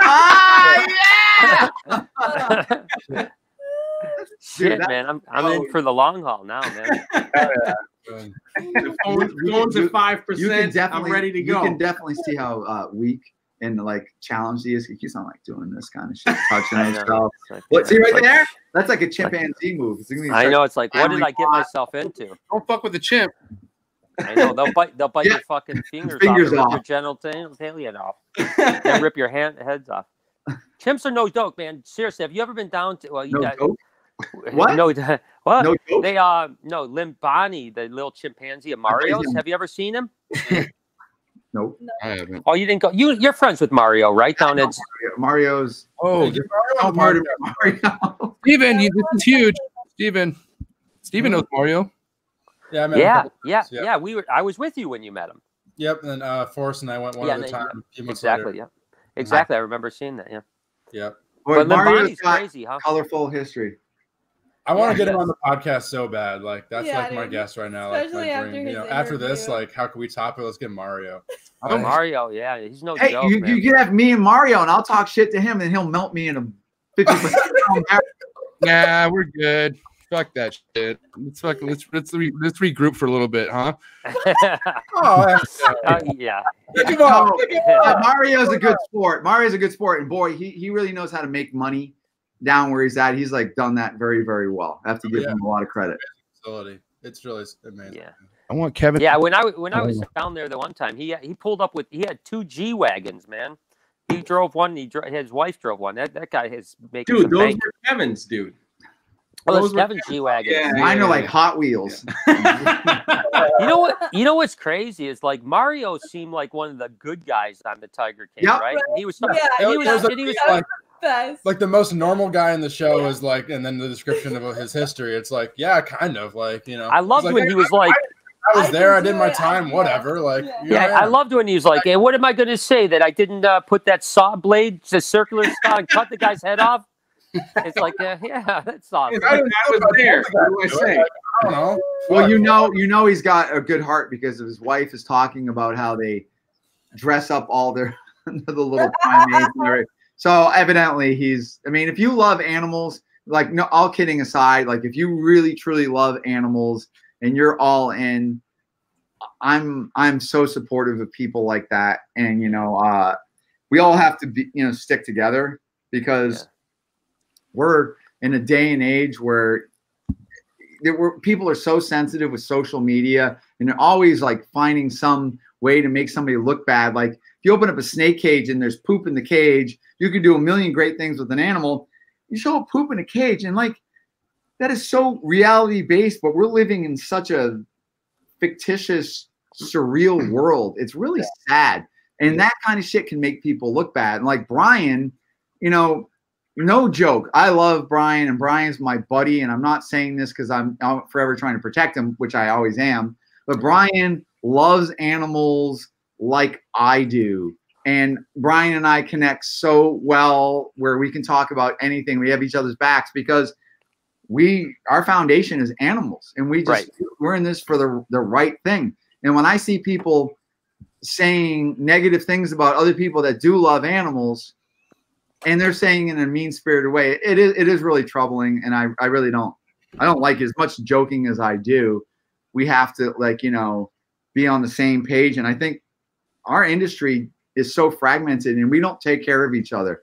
We sadly do exactly what's happening in the Tiger King, where there's snippets where the people are turning on Joe and all that. And that's really, I think in a lot of ways, it's really sad if those people really are turning on him, because they say such great things about him. Then later on, they're saying horrifically bad things about him. And I find that really troubling. Yeah, I agree. I couldn't agree more. And, you know, it's obviously I've been the target of so much. And that, you know, literally, you know, honestly, you know, I think it's one of the things I loved about Forrest so much and still do is that, and you too, Kevin. I mean, you two, amongst a couple other people, were a handful of people that always had my back, right? You know, like the one thing I always loved about Forrest is that Forrest wouldn't sit back and let people talk shit. And I know you're the same way, Kevin. You won't sit back and let people talk shit about me because you guys know the truth. And there aren't many people in the hobby that would stick, even people that know the truth, that know that I love animals and know that I don't abuse animals. They still don't want to step up and say shit. And like I said, I mean, I loved Forrest so much for that, because I saw him attack people that really hurt his reputation just because he was protecting me. And that's what a true friend is. And that's something that doesn't come along. And I know you do the same for me. And there's a few other people, but there's a lot of my friends in the hobby that sit quiet when I'm getting beat up, or hang out with people that beat me up. And they're like, oh, but they're my friends too. I don't want to pick sides. No, that is definitely troubling, because silence is not going to certainly help anybody. And it's literally, you know, it's lonely at the top, I guess. You know, Brian, you certainly are feeling it. And you witnessed that whole thing in the Tiger King, how like anytime anybody's in any kind of position of notoriety or power, everybody who was like targeting them and always trying to like find some way to defame them. And Brian is a massively successful reptile breeder who pretty much can pretty much breed any reptile he sets his mind to doing. And over time, he's decided teaching people and keeping these animals in these big, beautiful cages and going in there and having this ultimate snake collection and reptile collection is like a huge dream that we all dream about, myself included. And, you know, it's an evolution, but there has been so much mean-spiritedness that was directed towards Brian, certainly when he was doing some of his reality show stuff. And Brian was always, in my opinion, victim of the editing and how they wanted to make him look. Or when Brian was first doing snake bites and they were doing the bite stuff, and we're always learning. But, you know, those things were never done in any ill will intent. They were just, you know, he was making things look fun and constantly refocusing and reestablishing, you know, what you want to get. And Brian is, you know, we've all matured greatly in what we've learned, and we really want to paint these animals in a positive light. But there are people that cannot forgive, that can't look at the bigger picture, and don't realize how weak we are when we're divided. And we really that's the thing, you know. I mean, I always tell people, like, I don't understand. And I've been very vocal about the fact that, you know, I made tons of mistakes, especially early on in snake bites, but it was a different time back then. You know, I couldn't do what I did back then now, and I wouldn't do what I did back then now. I've learned, I've grown. I like to you know, just put these animals in a very different light than maybe I did back then. But people can't let it go. You know, I mean, it's just like, you know, me and you talked the other day, Kevin, about how like people saying I keep monitors and rack systems. You know, I've never kept monitors and rack systems. I don't keep monitors and rack systems, but you know, people won't let that go. And just like the mite thing, you know, I mean, they won't let go something that's not true, and they won't stop. I mean, I can't tell you how many times I see people commenting about something I did 10 years ago. Well, you know, if I could go back and look at everyone's life 10 years ago, I guarantee you all made mistakes. It's not what I did 10 years ago. It's what I'm doing now that matters. It's what I've been doing now for the last 3 years that matters. But yet, like you said, and I've said this before, like I have like kind of walked away from the reptile breeding world. I mean, I still breed a lot of snakes. We still sell a lot of snakes, but I'm not involved in that world anymore. And I always say, like, if anyone thought about it, why would you want the guy with the largest following to not support your hobby because you've basically blacklisted him? Like, how could the hobby be in a better position without me supporting it? Like, you know what I mean? It doesn't make any sense to me. It's like, you should want me to want to do everything I can do. It's like US Arc, you know, like I could raise so much money for US Arc because of my following, yet Phil, who's a great guy, and I love Phil to death, he can't align himself with me because he feels like somehow it's going to hurt US Arc's image if he supports me. And well, so you know, it's just stupid. I certainly don't think that's per se Phil. That's, you know, US Arc as a, you know, as an organization, they have certain things. I guess we have to just think about it. It's almost like the Jared, you know, Subway thing, and certainly not aligning. But I told you, she said she was 17. No. But we all understand, like, if we use like a spokesperson or align ourselves with like one entity, and sometime somebody tarnishes that one entity, it then reflects on whoever supports it or whatever. But you know, I'm very, you know, sad about that, because what you said, Brian, is so true. I'm forever trying to unify and unite us, because obviously reptile laws are like a big thing of mine, and I certainly work with US Arc, and I find it, you know, a privilege being, you know, utilized by US Arc as, you know, being an expert in the things when it comes time to craft our arguments.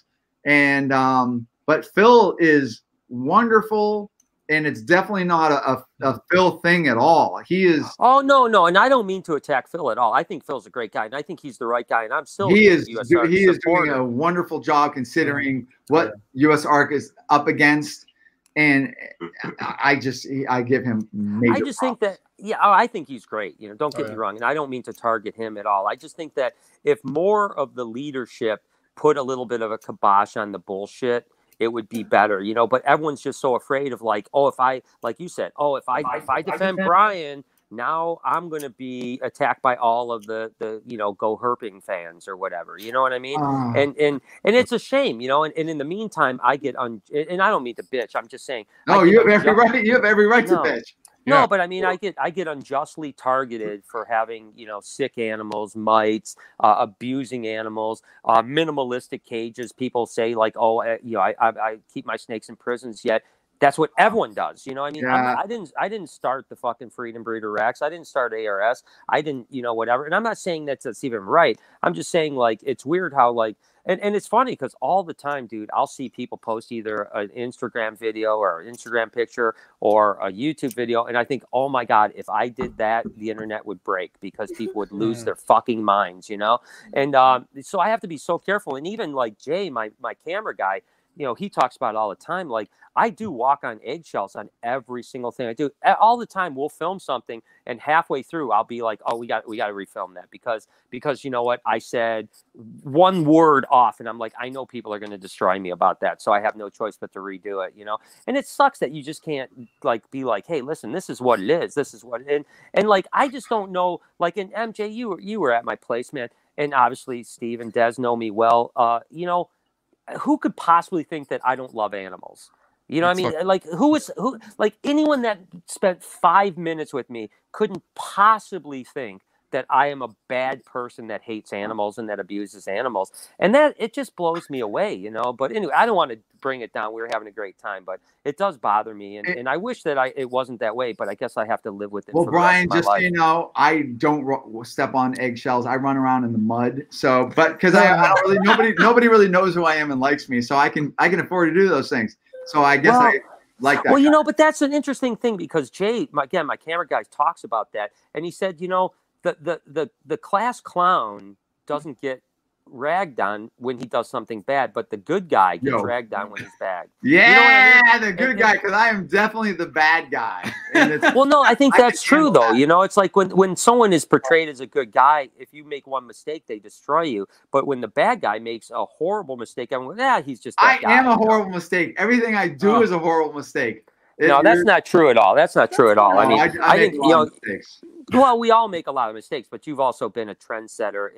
I mean, the hobby wouldn't be where it is today without Kevin McCurley. You know what I mean? Like, you know, from monitors to with monitors to ball pythons to I know you're going to crack the code for Boland's pythons.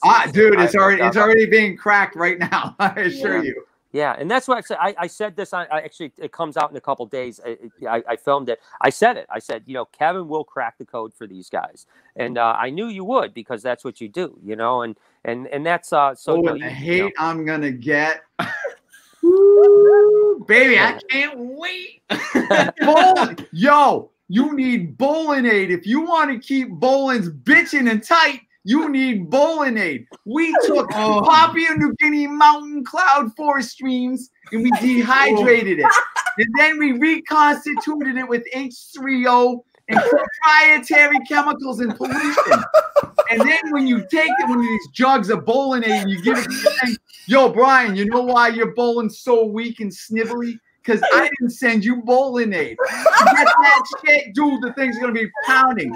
And then you got to get Bolinade Plus, made with the tears of my enemies and 17 internet stars and experts. We took and dehydrated their big tears, and then we put it and reconstituted it with H3O, and now the bitches are ovulating in the air. Yo, you guys are laughing, but this is real. Bolinade is real. You're gonna see. Let me get some. You need to follow me, honey, on Jabroni Reptiles, because it's gonna be coming out on that. You got it. All right, Missy? I got it. That's right. What the fuck is wrong with this guy? How is I gonna take this guy seriously? I know. You should see my text messages blowing up. Like, the fuck, this guy's a heroin addict, man. What's he doing? It's meth. I already told you. There's no money in heroin. Meth. Go down if you're doing heroin. Yeah. He's on next level. He's on next level Molly. No, fuck that, dude. Those glow sticks and shit. I'm fucking hitting people. You're gonna like you back. You're gonna like you back. Dude, listen, MJ. I know for a fact I can recycle my pee 5 times off of just one dose of meth. Do you realize how efficient that drug is? Oh my god! Even Jeremy drinks my pee. Wow! You guys even know what I'm talking about? How did that happen? Meth heads I don't know what the fuck you're talking about. The meth heads, they take the meth. They're pissing out the meth and then they drink it again and it puts the meth back in their system. Oh shit! Weird. And then they're fucking high for like a long time. And then they lose their teeth. Our hats. You should look at our hats. Look at our hats for a second. Kevin, why do you know this information? Oh, because crystal meth works for me.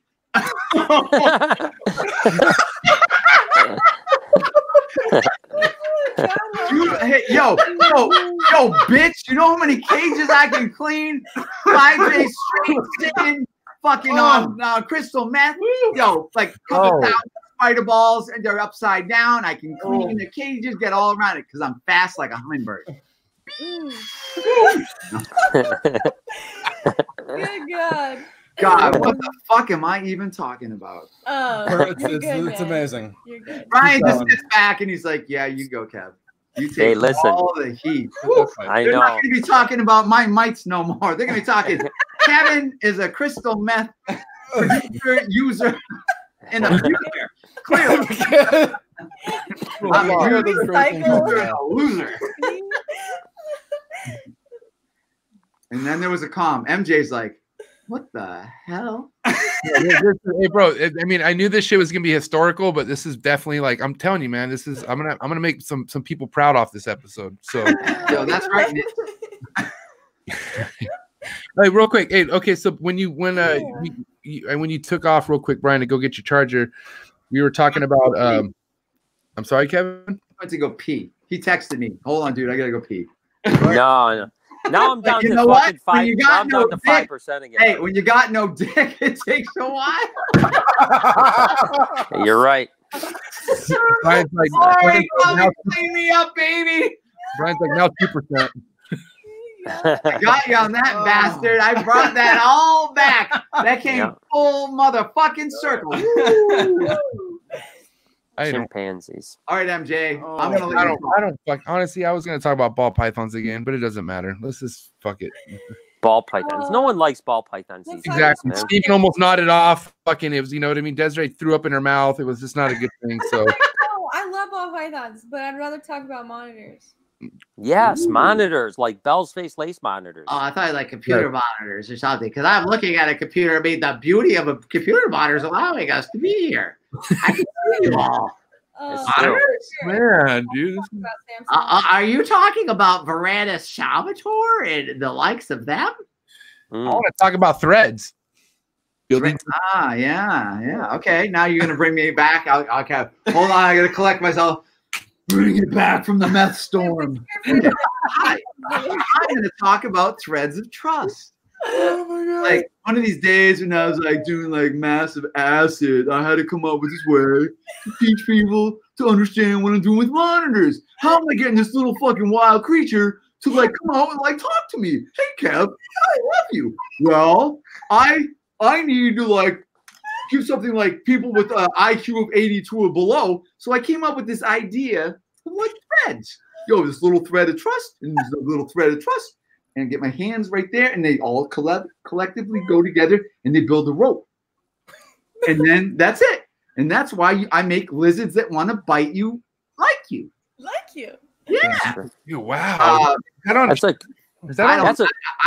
just like made that shit up. Right now, you just made that up? No, I definitely just made that up. But the threads, I was trying to like convince. There was a long way from, I got a lot of hate when I was first doing all my monitor stuff and showing them as friendly and showing what I could do with them. People were saying I was scamming people and rubbing food on my hands and making them cold and doing all that. But eventually I convinced people that I actually can tame these and socialize these animals and make them into a very thinking, tractable, reliable animal. And I just had to show them how to do it. So I thought the threads of trust was like a really good way, because you can get really impatient when you're dealing with a psycho in its box and you're trying to like get that to be this wonderful thing. So you have to, threads, obviously all these threads together have to make something bigger. And that is ultimately what you're worrying about. And, when you want to make a nice pet that you love. Now, what about when the thread goes the opposite way? You know what I mean? Like you have a bad episode. So you have a bad episode and you need to be able to identify your bad episode, and you need to try to get out of it as soon as you can, because you don't want to turn that into a bad rope. Steven, talk about that. Talk about baby Kush. Talk about what happened with baby Kush, because this has been a big question with what happened, how you got him, received him, and then he went fucking AWOL. Yeah, we had this little croc monitor. Brian was here the day we got it. We were shooting a video with it. It was jumping from person to person, eating off our fingers. And then we think we put it in the cage that was a little bit too big. And I can pretty much tell you what you did without you even telling me what you did. Tell us what we did. And you basically first of all you overwhelmed it, and you did person to person, and you did all that kind of stuff like that. So they're so smart, and they will know who you are pretty quick.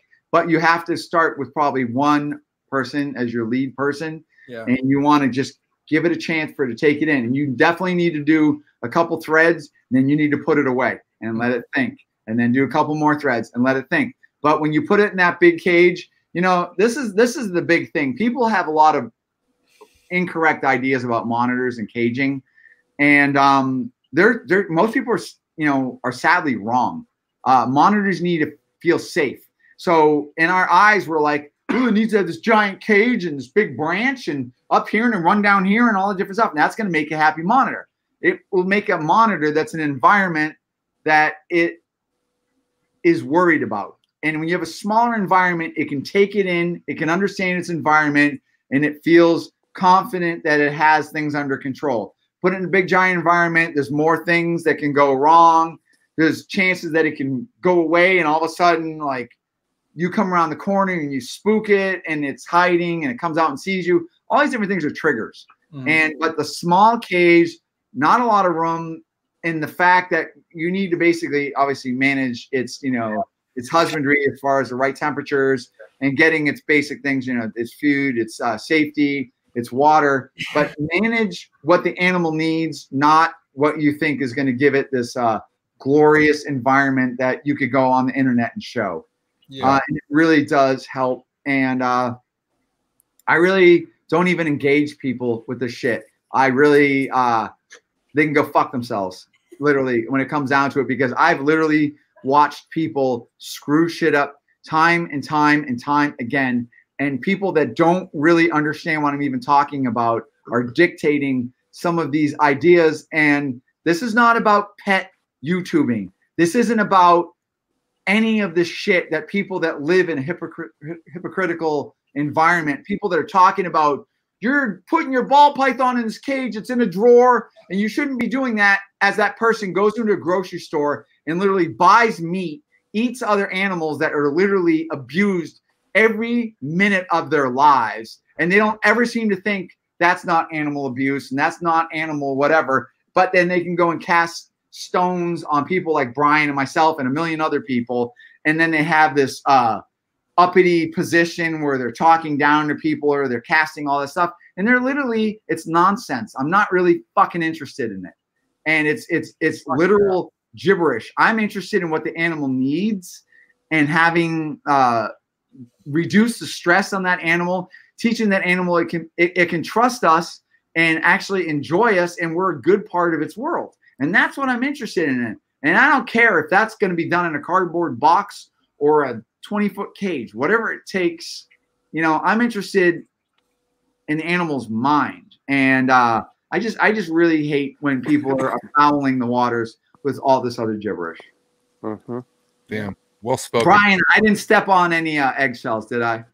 No, I think that was perfect, man. You were right. I mean, and that's the thing, you know, animals are individuals too. One animal might like a bigger cage, but another animal may not, you know, and you can't just be across all boards. You know, generally with a monitor like that, that's being taken out of one environment into another, that is definitely not the go-to. You got to let that animal take it in, give it a couple days at the very least. Let it establish itself. Let it get to know who's around. If there's a lot of activity in the room, those are all going to be triggers. These animals are coming out and they're very aware of what's going across the room. Their eyesight is incredible. You watch the behavior of that animal, watch the eyes, the intelligence, and you trigger that animal a couple times and he jumps off you and lands on the ground. And if you chase him, and you go into a predatory type engagement, that is going to build negative threads, and then you get yourself a ding dong on your end. Yep.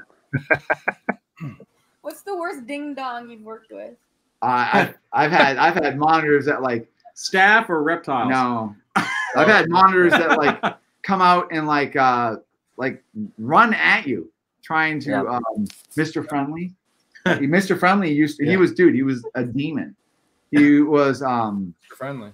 It was it was a water monitor, it was a Celebensis, and I got him, you know, I don't know, it's probably like 2 feet long and literally was demented. Just bouncing all over the cage, and then if you went near him, he'd turn around, like wag his tail and come running at you and trying to bite you.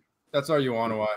That's insane. Yeah, and actually Mr. Friendly is Mrs. Friendly, but it's at the time I was just calling him that because he was a demon, and I broke that animal, and that was a really bad animal. But obviously, when you're dealing with, like, let's say if you're dealing with a Salvatore or Salvadori, when it's bigger, croc monitors are no joke as far as the biting. And if you do want to win over a big croc monitor, probably the best way to do it is put them in a cage that is wire, that has, you know, wires you can put your fingers through, and when they're sitting there relaxing, you can touch them. And what you do is you go in there and you just touch them, and you get them to realize you touched them, and you get the tongue flicking and you get the eyes, and just every time you touch them, that's a little thread. If you can get them where they're not wincing and running away, but you need that touch. It's not going to be achieved by just looking at them. They need something. And getting them to flick their tongue on your hand and tasting you and letting them figure it out. Those are all really, really important things. But there's ways you can, all this different stuff can be done. Yeah, and you watch, obviously I'm very much into behavior and how they do the thing with the lips, how they lick, you know, the tongue goes down the side. If you're engaging one of those monitors and it suddenly goes from licking straight out where there's like a fair bit of rapid, you know, thinking, tongue flicking, and then all of a sudden they clear the side of their mouth with their tongue, you've just really achieved something, because that animal is like, that's a relaxed move. That's not a high stress move. And you know, I do the whole, the reptiles live in modes, and that's like one of probably the best advice I can give to anybody. When I came up with all that stuff, it really seems to hold true with pretty much a lot of animals, and people not recognizing what the state, the mindset of that animal is when they're interacting with them, and we're trying to get them into the thinking mode, which ultimately is the quickest way for you to get them into the trusting mode, you know, where they're, you know, and I think that helps people conceptualize, you know, how to start winning these animals over. Yeah. I think that's a really cool fucking insight, what you said, as far as like the tongue going to the side, because it's almost like a dog scratching. You know, you scratch a dog in a certain place and it's like, oh yeah, and it's like fucking super comfortable and shit. That's exactly that's what you're relating to with the monitor. It's just like one of those things, like, or a dog, like if it's near you. I mean, some dogs, you know, they do weird things, like, you know, looking straight at a dog is like a bad thing. Best way to bring a dog's, you know, insecurities down is to not even acknowledge it. Let that dog smell you, never look at it. But then when you start, you know, dealing with the dog and he starts being comfortable enough where he looks away from you and he's not watching you, you know, that's that dog's comfort level is going down. But maybe in some cases, dogs might also do that yawning and that stress kind of stuff where they're kind of like freaked out because you're wicked alpha. You know, dogs are very complex. Yeah, I hear you. How different is the scale as far as like what you're talking about with monitors with crocodilians and stuff? It'd be pretty much very, very similar, except for, you know, your tactility with crocodiles or you know, crocodilians in general. Once they're bigger, you know, you can get horrific injuries, you know. So I think what's really important when I've worked with my crocodilians to tame them, when they're little and they're defensive, I get them over that by I make it so I always have this thing, I say nothing's sacred, which means I pet their face, I pet the underside of their tail, I do every possible thing so they don't react. And eventually they become desensitized, where me putting my hands all over the face isn't going to elicit a bite. And that will hold true. So, you know, my dwarf caiman now as adults, like if they bit you, it would be really horrible. And obviously crocodiles, like saltwater crocs and Niles and all that, they, you know, really fuck you up. But we have these big dwarf caiman that will allow you to pick them up and hold them, and they don't nail you. But they're big 25-year-old animals. And I did all that shit when they were little babies. And I just stuck to it. You can do that with Cubans? Say it again, Desiree. Well, okay. So now we're going to get into reactivity. Right. So a Cuban, you're going to get some crocodilians, just like monitors, that are going to be more reactive. So indeed, you can make a Nile monitor friendly, but largely Nile monitors are more reactive than water monitors, Asian water monitors. So there's a whole reactiveness where the animal reacts with fear without thinking, and it immediately goes from whatever mode it's in into immediately a fear mode. It's always going into this reaction, and you need to get it into the thinking mode. So if you have a really reactive animal, let's say like a Cuban croc, it's more work. It means there's more demands on what you can achieve. Yes, is it achievable? Absolutely, because it can be done with Niles. And once that animal is willing to pause and think, you achieve so much when you're interacting with the animal and you're doing it properly, when it's in that thinking mode, even if it's only in there briefly, if I can get into that animal's enclosure or into that interaction while maintaining a thinking mode, and then get out of it and put the animal back into its environment where it doesn't go into a fear mode, that is recorded. That little thread is a very, very important thread, and it's recorded in that mind of that animal. And you need to keep repeating that, and you'll just have to do it more with the reactive animal until you start getting it more comfortably into that thinking mode, which is then where we're achieving the trust. Yeah. So when you're doing this with an animal, what is that, you know, as far as frequency of these episodes, what's that, like, that threshold between, like, you know, keeping up with it and then pushing it too far where you're stressing? Oh, you have to, I always call it like making them lose their cookies. Like if you know, you can have an episode that only lasts a thread, you know, 10 seconds. You go in there, you do something, you come into the environment, and then you escape without making it lose the shit. That's a really good positive. So if you can do little 10-second episodes throughout the day, you know, it could be 5 times in the day, 8 times during the day. But if you're going in there too much and the animal multiple times loses its shit and runs around like crazy, you need to reduce the frequency of those until you get that animal into the thinking state. More just reading your animal. Yeah, it's very much into reading your animal, and a lot of people don't have that ability. I see a lot of people that deal with reptiles or animals in general, and I don't see them as seeing the things that I see, or whatever. I see a lot of people that actually are probably keeping animals and can breed them, but still don't seem to understand and read them very well. Okay. And so what is the difference with your strategy if you're not starting with the neonate? Like if you're not starting with a baby crocodile or monitor, let's say a 2-year-old croc monitor, or a, you know, oh yeah, well, the same thing with the 2-year-old croc monitor. Then it has to go into touch. I'm going to make the most I'm ever going to get with that animal is when that animal can touch me. So if you got an animal that's running around a cage losing its shit, I need to be able to touch it. So a croc monitor can bite you and can run past you out of the cage. So I would have part of that cage where that animal, at least part of the cage, crawls up on some vinyl clad wire where you can touch it. And then that touching, and then getting that animal to smell you and realize nothing bad happened. All of those things are important. So the same thing with you know, a crocodile, but you have to put yourself into a situation where you're going to have some contact with that animal, but you're not going to get bit. And so however you achieve that comes down to how remarkable you can be with that situation. So for you, where would you, like, at what point, you know, socializing this kind of more crazy, so to speak, or skittish older animal, do you go from those like outside the enclosure interactions to actually going inside and physically interacting just like face to face with that? It just comes down to what the animal will tolerate. And so a lot of animals, like monitors, if I go into the cage and I'm looking at them, very much your eyes are going to provide a lot of stress.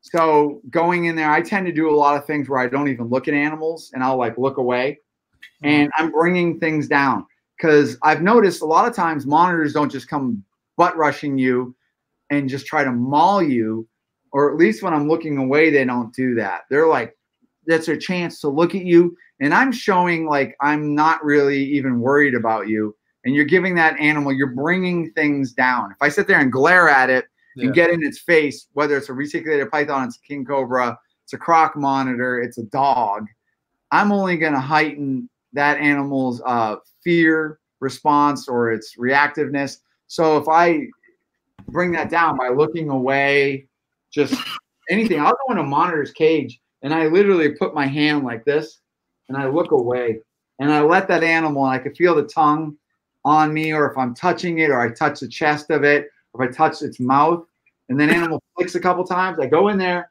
and then I pull away and get out of the cage where the animal still sits there. That is a really good thread. That's a positive thread. Keep doing that. And you'll watch, wow, I'm actually getting a little further. And then after I push beyond the animal's mouth, even I'm not still looking at it, I can push down its throat into its chest. And I start rubbing the chest. And then you're like teaching these animals that maybe something feels good, or maybe I'm not hurting it and I'm interesting and stuff like that. And then that's a thread. And you keep doing that. And before long, you push your hand into its chest. It puts its leg on you, its foot on you. Like you're starting the beginning engagement where it actually crawls up on you. And then I do a lot of the stuff once they're in your hands. I'll hold them over my head if I'm afraid I'm going to get bit or whatever. And I do a lot of that. So you bring their stress down. I start putting them over my head. And that's, my guys all know that's like one of my tricks, whether it's a snake or it's a lizard. But these are all things I learned from dealing with a lot of wild caught crazy animals that wanted to bite me and kill me. And I knew that if I go in there and I manhandle them, I'm never going to get anywhere. So I was like, I really want to interact with this animal and I don't want to get mauled. So how can I do this stuff by, twirling around, put my hands up in the air with it? And I learned that I could reduce conflict just by doing that and get less bites. So I just taught myself all of this. No one ever taught me any of this. This was just out of necessity. That's sick.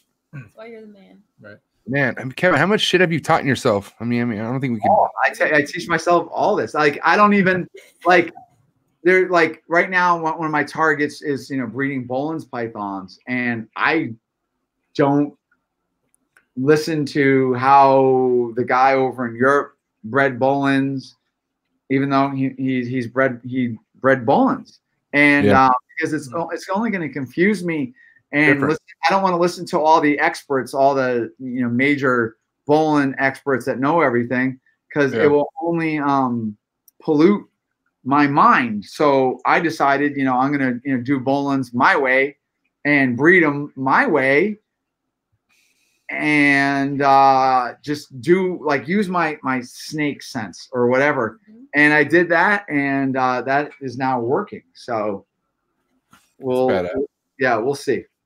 Let's see. I got into this as far as like social media wise, following like accounts like yours, which there isn't a lot of account like yours, but like seeing things like what shit you've been doing it since been like 2017. And I could see you fucking the progression you're already at from these last 3 years. Like just by what you're posting, I can only imagine what it's like on Jeremy's end, fucking being there. So I can't wait to actually go fucking visit your facility one day, bro. And just really see what it's all about. If I'm, if you let little pussy bitch ass people in, I don't know. Oh, dude, being a huge player, yeah, you're certainly welcome. That is legit.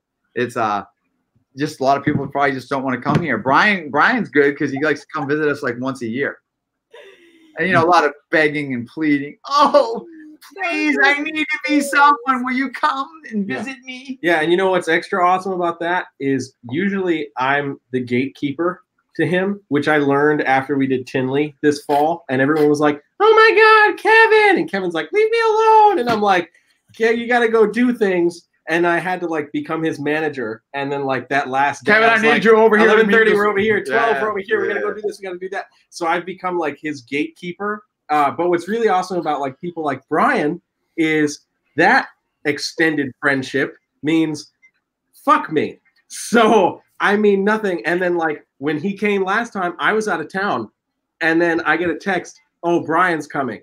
Okay, cool. When? The day I get back, basically. And I'm like, fuck. Okay. So I'm texting Brian. I'm like, what, you're coming? What do you need? And he's like, the only thing I need is for you to keep me and Kevin like on point. Otherwise, we're going to sit down and talk for 30 hours about nothing, and I'm going to get nothing done. And I was like, okay, I can do that. I think we did it. We did do it. We filmed a lot when he was here last time. Kevin, have you ever worked with the tricolor monitor? Good question. Yes, Yo and I.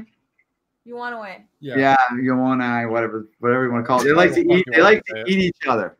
Yes, I did. So I dealt with them when they were first coming in, and they were like bastards. Yeah, they were like just the jerkiest. So I remember having this male, and I had 2 females. One day I come in and I'm like, somebody let out one of my females because my female was gone and I couldn't understand it. And I'm like, all right, I got to tear the cage apart. So I go into the cage. I take the male, dick, take the female, shy. And I'm like, looking through the cage. And I'm like, freaking thing isn't even in here. And all of a sudden, the male's like, oh, I got it. No problem. Blah, and threw up the female. I was like, I don't like you guys. You guys suck. Because you cost a lot of money and you just ate your little girl. And yeah, so I wasn't so enamored. I fell on water monitors painfully because they're so wonderful and they're literal genius. Croc monitors are literal genius, but water monitors can be like your best friend. They're like so sincere. They're magical. Yeah, you've established that in your videos that you post and on YouTube. It's unreal the way you've worked with these monitors, but like how you have it down, like you have it down to a T. But let's talk about I don't know, when was the last time you brought in or had to work with a fucking crazy import monitor, like something that was like holy shit, like the devil. Yeah, we have a Sumbawa female. She's the devil, like literally. How big? Well, she's probably, she's only like 4 foot, but dude, she is friggin' just, they come in through the skin trade. So they're like literally whatever. And Sumbawas tend to be very, very reactive, it seems. A little bit more reactive. Even genetically, when I'm breeding those, you still can tell that Sumbawa gene is in there. And they'll bite shit, like bite like a broom handle. And they're like, yeah, I'm going to kill this thing for the next 20 minutes. And there's not a thing you can do to get me off. And then you're like going, if that's my hand, I'm in major trouble. That's the tricolor for us. Yeah. Do I give up on that thing or what? Because it is just a. You know what? I gotta admit, they're really douchey. At least I don't have an incredible amount of experience with them, but I was not enamored because it was nothing but reaction. Didn't want to think, wanted to hide, panic to get away, and then eat any lizard that it can that's smaller than it. Does that sound right? Yeah, well, mine was on the loose for a while. Oh, that's even better. Yeah. Oh man, who didn't know about it? Who didn't know about it the whole time it was on the loose? The Zoo Dreams. The guy who owned but it was gone for a few days, and then it was gone for like 2 weeks. It was like out climbing on one of the black tree monitors cages, and it's like, I'm gonna eat grab that thing. Yeah, you wanted to eat them. Grab that thing, like it's gonna tear your hand lose a off. finger, like. Yeah, but it literally, so these monitors that will bite for keeps are no joke. And the bacteria that's in their mouths is horrible. So if you ever do get bit by one of these monitors, what you need to do is you need to make a solution of bleach and water. The bleach is just enough to make the water just a little bit slippery. Put your hand in there, 15 minutes, no joke. You must do that. Otherwise, you're going to be crying. Okay. Because you're going to get an infection that is going to make your arm or whatever throb so painful. It's terrible. I learned the hard way. It took me quite a while to figure that one out. Did you guys know that, Steven and Desiree, the whole bleach thing? No, that's new. Good. I guarantee you it is Write this down. It will save you some misery. What was that bite from? Yeah. I've had some horrific bites. I got nailed by a blue tail. It bit me on the back of my finger, and it peeled like the back of my knuckle open where you could see the tendons. Nice. And it like bit me and then twisted and then just like opened it up. And oh my God, did I not like I think I used probably like betadine or whatever, and I did like the classic thing. And probably that night my arm is throbbing, my arm starts swelling up. I'm like, oh my God, this is horrible. It hurt so bad, and I got this infection. It was terrible. So I came along with this idea, like if I just soak it in something like it's an antibacterial solution for a while. So I did this bleach and water, and ever since I did that, I've never had to deal with any of that. And I remember like once or twice where I was like, I strayed and I didn't do it. Oh my hand. You know, you get this horrible infection. Right back to that idea. But I always make my guys, if they get bit, I'm like, no joke. Yeah. You need to do that. That's just, it's got to be that way. So what are your thoughts on venom and varandas across the board? Venom. What's your question? Or do you subscribe to that theory that all varandas or most are venomous to some degree? No, I don't really regard it like that. So I even think a Komodo dragon. So if I took a Komodo's saliva, and basically the intent of that saliva is to be able to bite something like a water buffalo and then track it for 3 days and it becomes septic. So we get a bloodborne infection. So what you have is this really horrific, ultra blood destroying pathogen with these. It could be one strain of bacteria or multiple different bacteria that are typically the ambient flora of that Komodo dragon, and that's bacteria. Obviously, venom is a modified saliva, so you might get a saliva that can start breaking down tissue and cause a little bit of damage, but then making it like opportunistic bacteria then gets upper hand. But as I understand it is I could literally take Komodo dragon saliva and I could filter. I could put it through a filter that could filter bacteria out. And then if I subjected tissue to that, it doesn't have nearly that same reaction or that degrading infection and bloodborne nightmare that the normal saliva would have. So therefore, if that is a venom, how could that be? How could I filter out the protein in their saliva? So I mean, maybe I'm just twisted, but I'm thinking it's bacteria. Yeah. Would the venom maybe be like a primer, almost like an anticoagulant? Well, but venom is just, remember, it's just modified saliva. So where do we go from?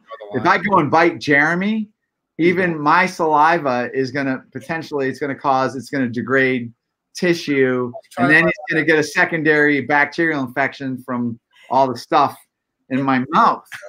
But so you know, I don't really know what people are ultimately trying to achieve by that. But I don't think I could take rattlesnake venom and go and just start filtering it and get rid of the venom just because, you know, out of the liquid. I don't really think that would really work. So I don't necessarily, I guess, at least in the logistics, I don't think I would call it venom. I just call it really noxious, symbiotic bacteria that works hand in hand with that monitor. Okay. Interesting. Des, you have any questions? No. So kind of circling back to, I see if MJ has anything. Hey, MJ, say what? You got any questions right now? Yeah, I have a shit ton of questions. Why? Curious. Being nice to you for once. Is it like, are you done? Are you like, you out of things to ask him? No, just trying to be cool. Friendly and really? That's odd, Steven. I'm happy tonight. Is after what Kevin just put me through? I bet you are, fucker. Yeah, that was extremely entertaining for me. So. I bet it was. Watch it. Yeah, I'm gonna loop that at work, play it on the speakers. Kevin, yeah. Pantera. What? Pantera. Yeah. Oh, don't get him down that fucking line. Oh God. War of Mouth. Play War of Mouth for me, please. Oh, he's really good. Oh. I didn't even know he's this raw. He's this raw on the fucking sticks. That's really amazing. What's going on? How long have you been playing that for? Guitar? 5 Yeah. years. Yeah, I play guitar, dude. I'm a metalhead. I have you never heard my music? I that's why I said Pantera. That's one of my favorite bands as far as I'm a huge Pantera fiend. But no, I'm a metalhead. I have recorded music. I have a band, whatever. But yeah, I'm into. You have a band? Yeah, a band called Crotalis. Crotalis. Yeah. Go look. Go. Yeah. Okay. go to YouTube, type in Crotalus, CROTALUS, official video Cinder, CINDER. And you're going to see a guy that kind of looks like Kevin, but also kind of doesn't, and you'll be confused for the first half. And it's actually that guy. Is this a real thing? You guys fucking with me right now? No, it's a real thing. It's a real thing. It's legit. Then it's just like yawning. Sorry, it's almost midnight over here. Oh yeah, it's same here. I'm a mom now, so my days. So, holy shit! You actually you're part of a band. I see this 3 years. I am a band. I write lots of songs and I'm metal through and through. Meth and metal, yo. You can't go wrong with that. Method metal. Yeah. you like my fake teeth? You can't do all the meth that I'm doing and have these choppers. Yo. Oh yeah, you got them veneers, boy. Oh my god. How'd you afford those teeth? Spider balls, yo. Yeah. Wobbly one. The wobbliest. Right from the source. $30 ship. You corrected that price. I was at 45, but hey, Kevin, since we were talking about things that you just fucking, got things so dialed in, I want to talk about basins. Okay, so basin boas, Amazon basin boas. You have them in some really fucking neat enclosures. What are the sizes of those? The length of it's like 14 feet long. No. No, actually, one of them. Are you talking ones that was like pink and all that different stuff? Yeah, it's there's no. They look custom. They look like you built them. I build those. Yeah, they're tall. Yeah, I make some weird cages. Yeah, and then you have babies being landed on crates and stuff. It's very unique. It's very unique, dude. But it's like obviously it works. So what the fuck? Yeah. This is Yeah, it's I just build. I don't know. I have like weird ideas of animals sometimes, and that's just me following through like ways that I think a better way to keep the animals and manage them. And I just start building. I just start going to the Home Depot and I just start buying shit. I'm like, all right, what am I doing? And and he disappears for 2 weeks. Yeah, and then I go, presto, look at this shit. And you're like, what? And I like to make things look kind of pretty too. So you like to paint? No, he picks things that automatically are pretty colors. Oh, I can paint. I paint shit too. But I like obviously I love like animal plastics and stuff like that. But yeah, I've seen that. The demands that I have for caging exceed any cage supplier ever. So I have to build shit like crazy, and I have to be really creative. So I build shit out of like foam and bins and. What kind of power tools do you use? Like everything. I have more tools. I have more tools than you can.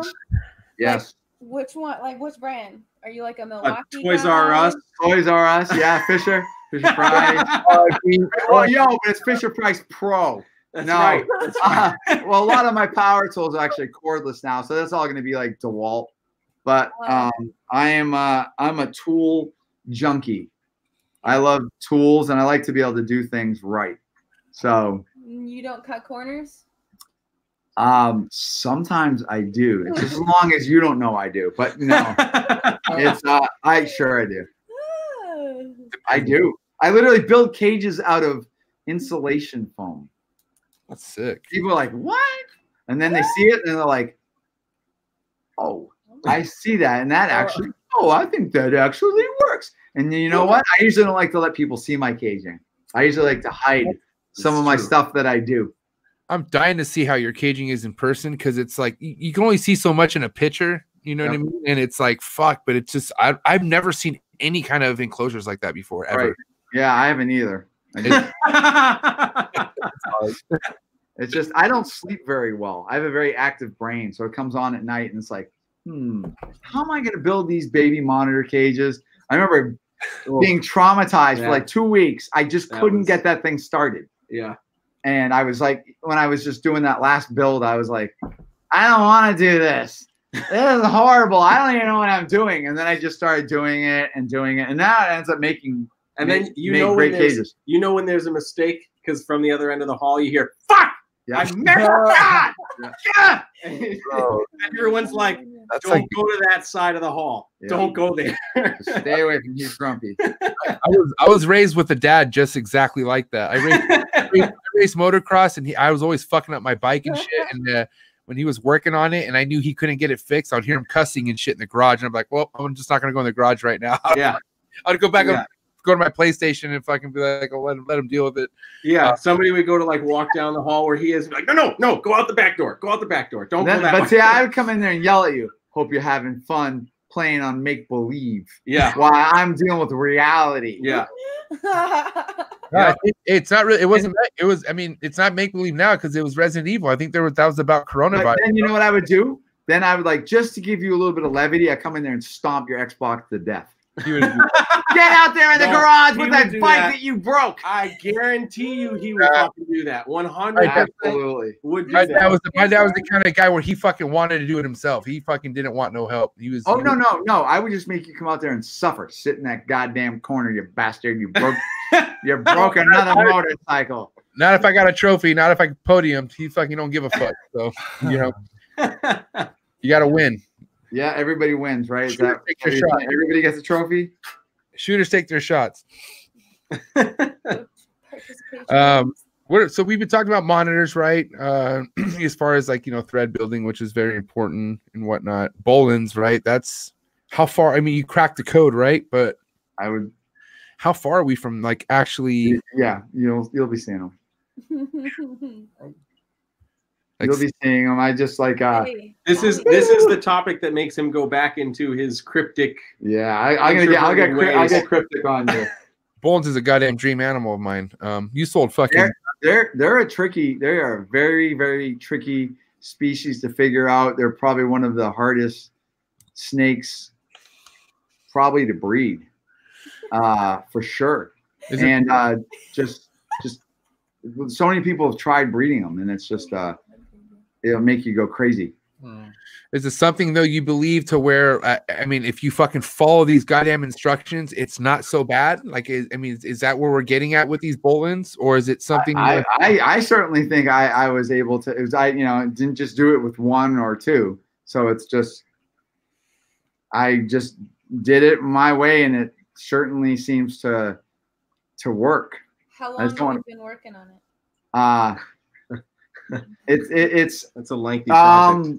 I came up with the right idea about 2 years ago, and I got my ass handed to me because I did something wrong. I got the breeding done, and I got the ovulation, and I made a critical mistake. So I had to recover from that. Took a year off, and then went back to it, and pretty much the same technique again. And then I made probably another critical mistake the critical mistakes are because you're so unsure of yourself, because you're like, I can't believe I just did it. And now like managing, a gravid female or whatever. So I've readjusted myself, and I don't want to get, ahead of myself, but there's I now have things that are now tangible, that it's just, it's a waiting game. And but if everything goes as I think it will go, if you attempt to breed 4 and you get 4 to go, I think that means that your technique is you're achieving what the animals need. If everything I'm saying falls through. But I definitely am not struggling to get it to happen now, because I pretty much, the way I'm doing it seems to have worked. And I just do it my way. And I'll just, when I'm showing my results, which I've just been holding, when I finally decide to show that, they're not going to be able to, I will have it fully documented, because that seems to be what they will demand. And then you sold a pair, or maybe more than a pair, but Justin Kabelka, right? Yeah, Justin. Yeah, who? Justin. Yeah, who? When he's messaging me. Oh, Jeremy. Raw. It's an inside joke. Chill out. It's an inside joke. We're all cool with Justin. Yeah, he reached out to me and he's like, "Hey, what? He's a viewer. He's watching this right now. Okay, well, then he knows the joke. Justin knows the joke. He reached out to me and he's like, blah blah blah. Hey, Kevin, this is Justin Kabelka, and I'm like, who? And he's like, yeah, Justin. I'm like, I don't know who you are. And he's like, and he goes, oh, well, I keep and breed ball. I made him like explain himself, and I made it like painful. And I'm like, and he was just he's like trying to like tell me who he was and what he does, and he's like, I bought snakes from you or whatever. And I'm like, I don't know. And then I let him sit on it, and then I'm like, of course I know who you are. And we were whatever. So yeah, he ended up he got a pair, and his are doing well, and he's coming to the dark side, which is Bolin's pythons. No, yeah, we talked about it on I had a little conversation about it when I had him on my other podcast that I do, and he was really excited as far as, you know, fucking working with him and stuff. And I don't know, that's a good gateway into, like, you know, because dude, I mean, you really know as far as the kind of audience he has and whatnot. Like he's somebody where if he, for whatever reason, I mean, he claimed that, you know, the Bolin's is just a pet, like he doesn't, you know, but you know, that's what everybody says, right? So it could lead into something else. And I feel like if you're somebody who fucking really has the codes to shit, you're gonna tell your customers, right? Hell to the no. What do you mean hell to the? He wants. I don't. He will not divulge that. I don't know. It's some cliff notes or something like, yo, this is what you do. This is what you do. Okay. It'll be on my tombstone. This is how you know it. This is a breeding in blood. You know, in that's blood, yeah. Well, there's a lot to be said, because I have a history with Bolin's, and I have a history with maybe some of the other Bolin's keepers that treated me like a piece of shit, I will say, and basically bagged on myself and my company, and just did a lot of nasty, like just really like poor decisions, saying a lot of stuff, and talking a lot of shit about stuff they didn't even know what they were talking about. And I just let them do it. I didn't even defend myself, but it pissed me off, and gave me a lot of energy to make sure that I'm going to breed Bolin's and breed them well, and then keep a bunch of them, and then have 30 adult Bolin's to breed and make lots of them. And so that's like one of my objectives. I want to make it so we can put enough Bolin's pythons out there that they're going to be affordable, and then I'll probably start divulging some of my secrets. But I don't want to go and divulge my secrets to people that basically ragged on me and made fun of me because I kept Bolin's in racks. And every time we posted a Bolin's thing, it was like oh, it's one of their smuggled Bolin's. Oh, it's too fat. Oh, it's this. He's keeping it wrong. And it really, and it was irritating. So I got a bad attitude. I really don't blame you with shit. I mean, how involved are you really with social media? I mean, how much shit are you really looking into, and like, you know, how much stuff do you I post and then I run away. That's the way to do it. What I do. Yeah, that's quite accurate. I don't want to go. I don't want to go and look at what, you know, horrible things they're saying about me. My friends go and tell me the horrible things they're saying about me. It's good friends. Yeah. No, they're just keeping me aware. Keep him in the loop. Yeah. Yeah, as you should. The downfall of that is that when we need him to do something that might follow a trend, so for a video or something, we have to then wait for him to find the information and digest it so that we can then talk about it. True. Yeah. True story. True. Well, no, the ball python, the Nat Geo one, they wanted me to read that so we could talk about it. And I'm like, I got to read it. And then I like read it. And then I was like, I want to argue. Yeah. I want to argue against this. We were in this room. We talked about it at length a little bit. Yeah, it's just I like to argue, just so you know. I'm very much into that. Yeah. Don't say anything really good. Yeah. I think the kind of arguing you're talking about is shit that you're pretty fucking confident about, that you're willing to go to fucking bat for. I generally won't argue about stuff that I don't think I know a lot about. I mean, I can easily, I'm not going to go into a gunfight with a spoon, but I like gunfights. And if I think I know something and somebody's telling me something else, either I'll just shut up because I don't even want to entertain that, or I'm going to argue it to death. But if I feel like I have credible information and I feel confident that I'm correct, I will argue it, and I do like to win. I'm pretty alpha when it comes to that kind of stuff. You're not first, you're last. Yeah, I'm kind of bad like that. You know what? I got to make sure people know that we actually have a YouTube channel on. It's New England Reptile Distributors on YouTube. Everybody knows that. Link in the description below. All the information. That's perfect. Yeah, just want to make sure because Donnie's gonna. I don't want him to like have an upset stomach in his hot pockets. Make him sick. Is that what you thrive off of, Donnie? Hot pockets? Is that how you? Dude, that's how we pay him, bro. Is it the ham and cheese or what is it?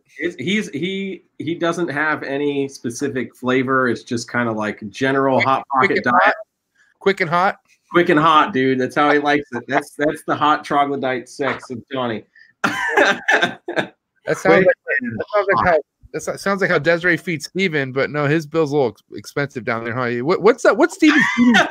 What's Steven's feeding bill a month? I stopped paying for it because it got out of control. What did I miss? I had a feeling. You're talking about what your feeding bill was at on a monthly. Oh, my feed bill? Yeah, but now you're on your own. I hear now. I heard you're feeding yourself now. No, I'm like starving myself. I eat like maybe once or twice a day. Is that the ramen diet? No, he's eating meat. The air diet. The air. Oh, filter feeding. Yeah. Photosynthesis.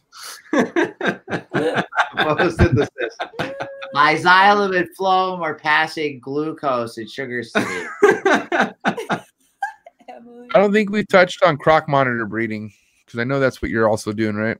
Well, no, I'm playing with croc monitors. I am certainly not an aficionado at that. It's they're a tricky animal because first of all, you need room, and I've far maxed out my room potential. So they need like legitimate territories. Female croc monitors love to beat the shit out of male croc monitors.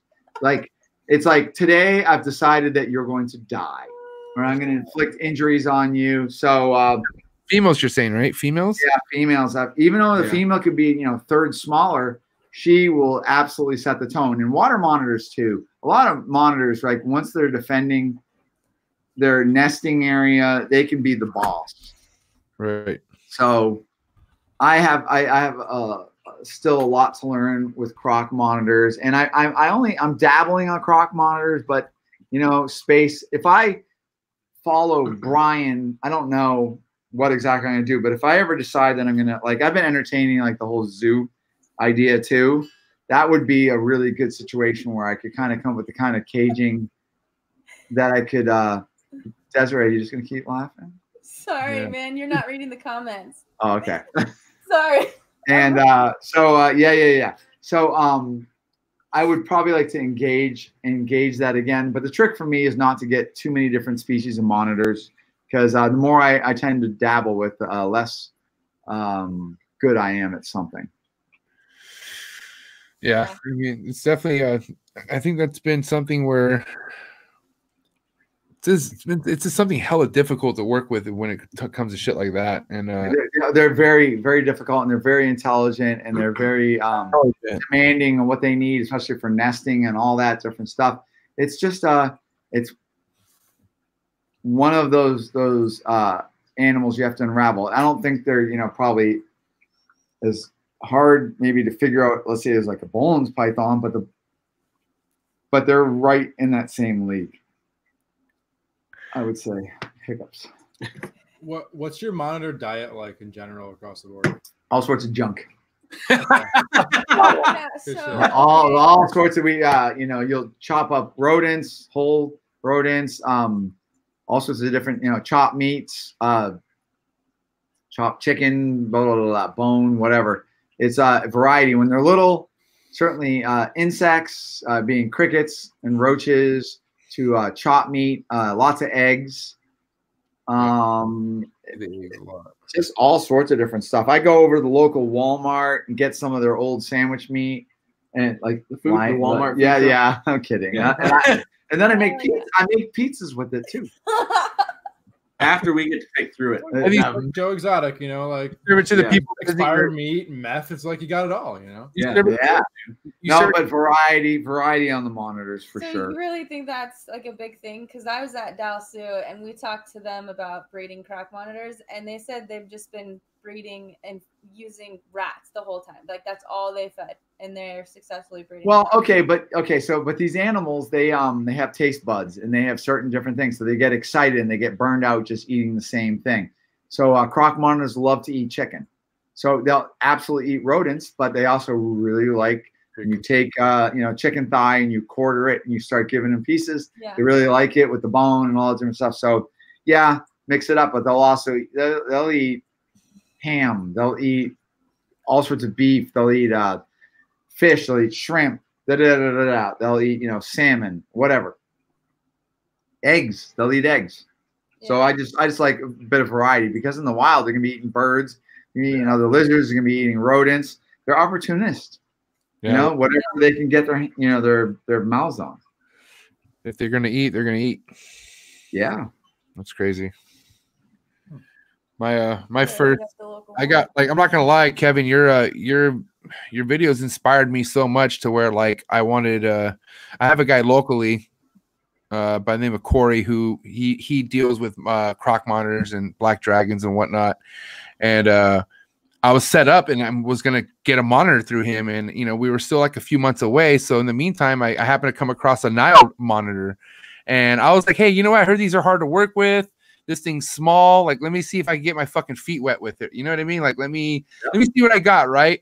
So basically, a year and a half later, this fucking thing's 4 feet. I'm getting gashed. I'm getting fucking it won't eat in front of me. And I'm doing bro, I did your method and they worked. Put the thing over my head and it would calm down and I would have really good threads. But then they would just always go no matter what it was like clockwork. 2 good threads and it would go to shit. 2 good threads and it would go to shit. And eventually I was like, yo, this is just, I can't deal with this anymore. I don't ever feel like this thing's ever going to get to a point where I could fucking, it was like going to war anytime I had to take it out. You know what I mean? And yeah, well, there's a couple things. So remember, when you pick a puppy, the trick is, you take a puppy and you turn it over on its back. And what it needs to do is not just lay there. It needs to fight you a little bit, but if it just excessively fights you and just never stops, that's not a good one. If it just lays there, it's too passive, maybe for what your intent of its training, that's not the right one. But you get that one that's just right, fights you a little bit, but then it stops and realizes that you're powerful and dominant. You got to pick the right animal. Some Niles are incredibly reactive. And a big animal like that, one of the things I would do is reduce the size of its cage.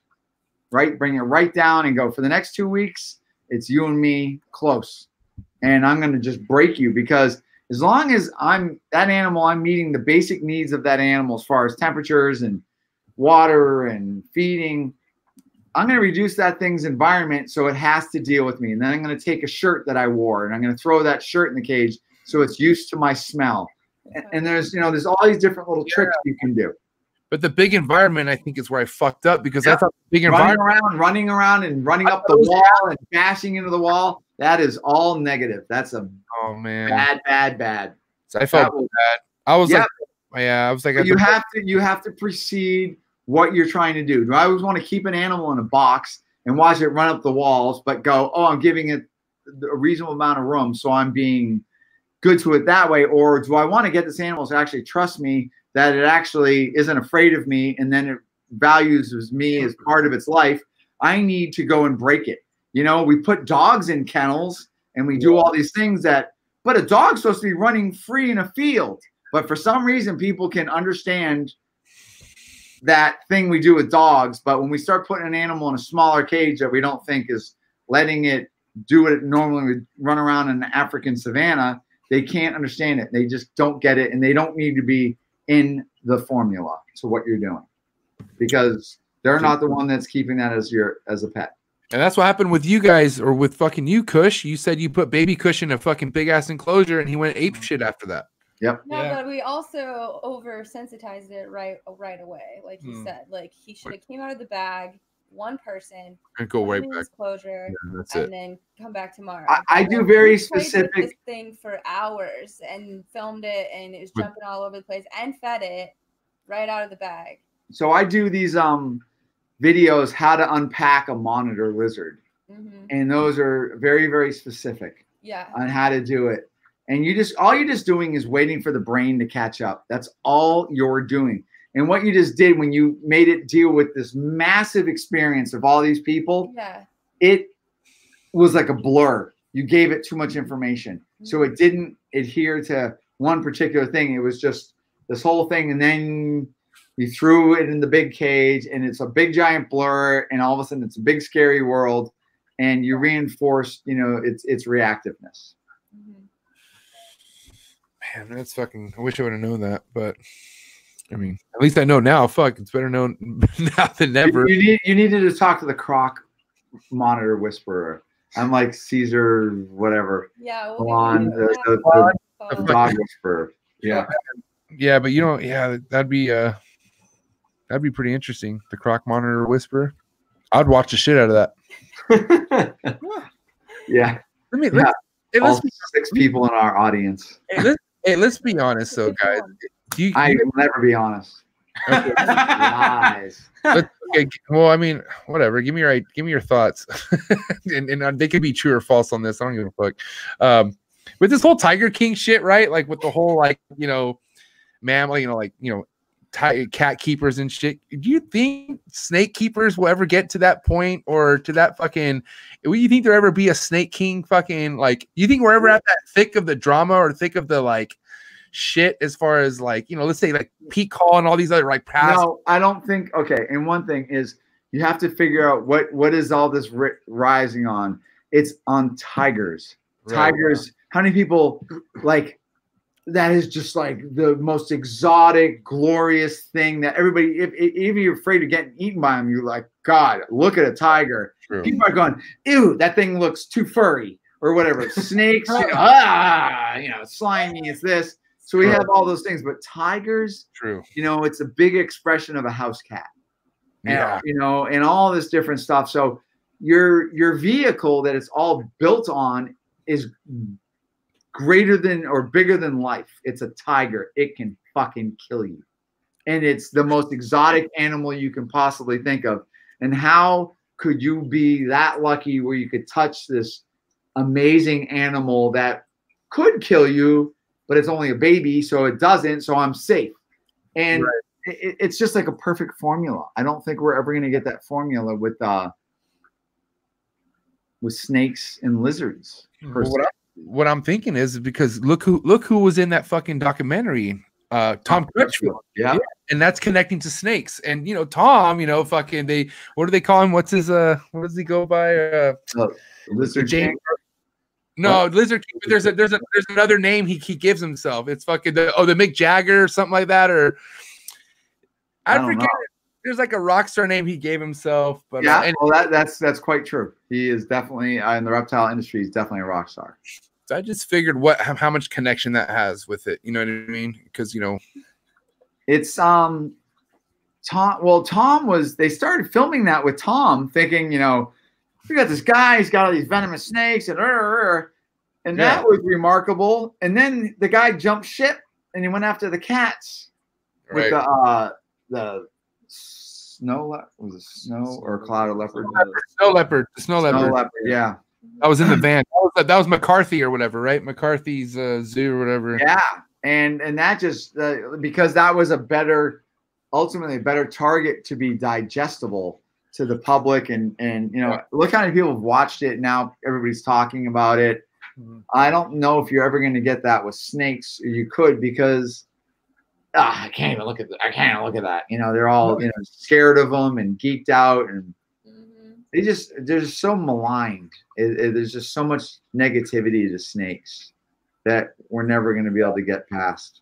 Yeah, my mom still won't mess with them, and I've been doing this 10 years. And she likes the lizards. Just the because they have legs and they're and they blink and they get this tongue and yeah. Chill lizard. Is there anything that you think can get the world past that, or at least we try all the time? What about collabing with celebrities and shit, getting those like bigger people involved who like spread the word and like, you know what I mean? Like that, do you think that that could have an impact at some point? Well, clearly celebrities are your gateway people to, you know, you have somebody playing with something and then they all think about it. You know, Ryan Reynolds plays with a cow reticulated python, and that probably has a noticeable or tangible mark on people's willingness to touch a snake and all that. But is it ever going to be cute and furry? That is, you know, the thing is, the tiger, when it's big, can kill you. That's not largely the same kind of thing with the big snake, but a lot of people think, oh, snakes want to kill you, they want to choke you and all this different shit, and they got it completely wrong, and they're not willing to give it a chance.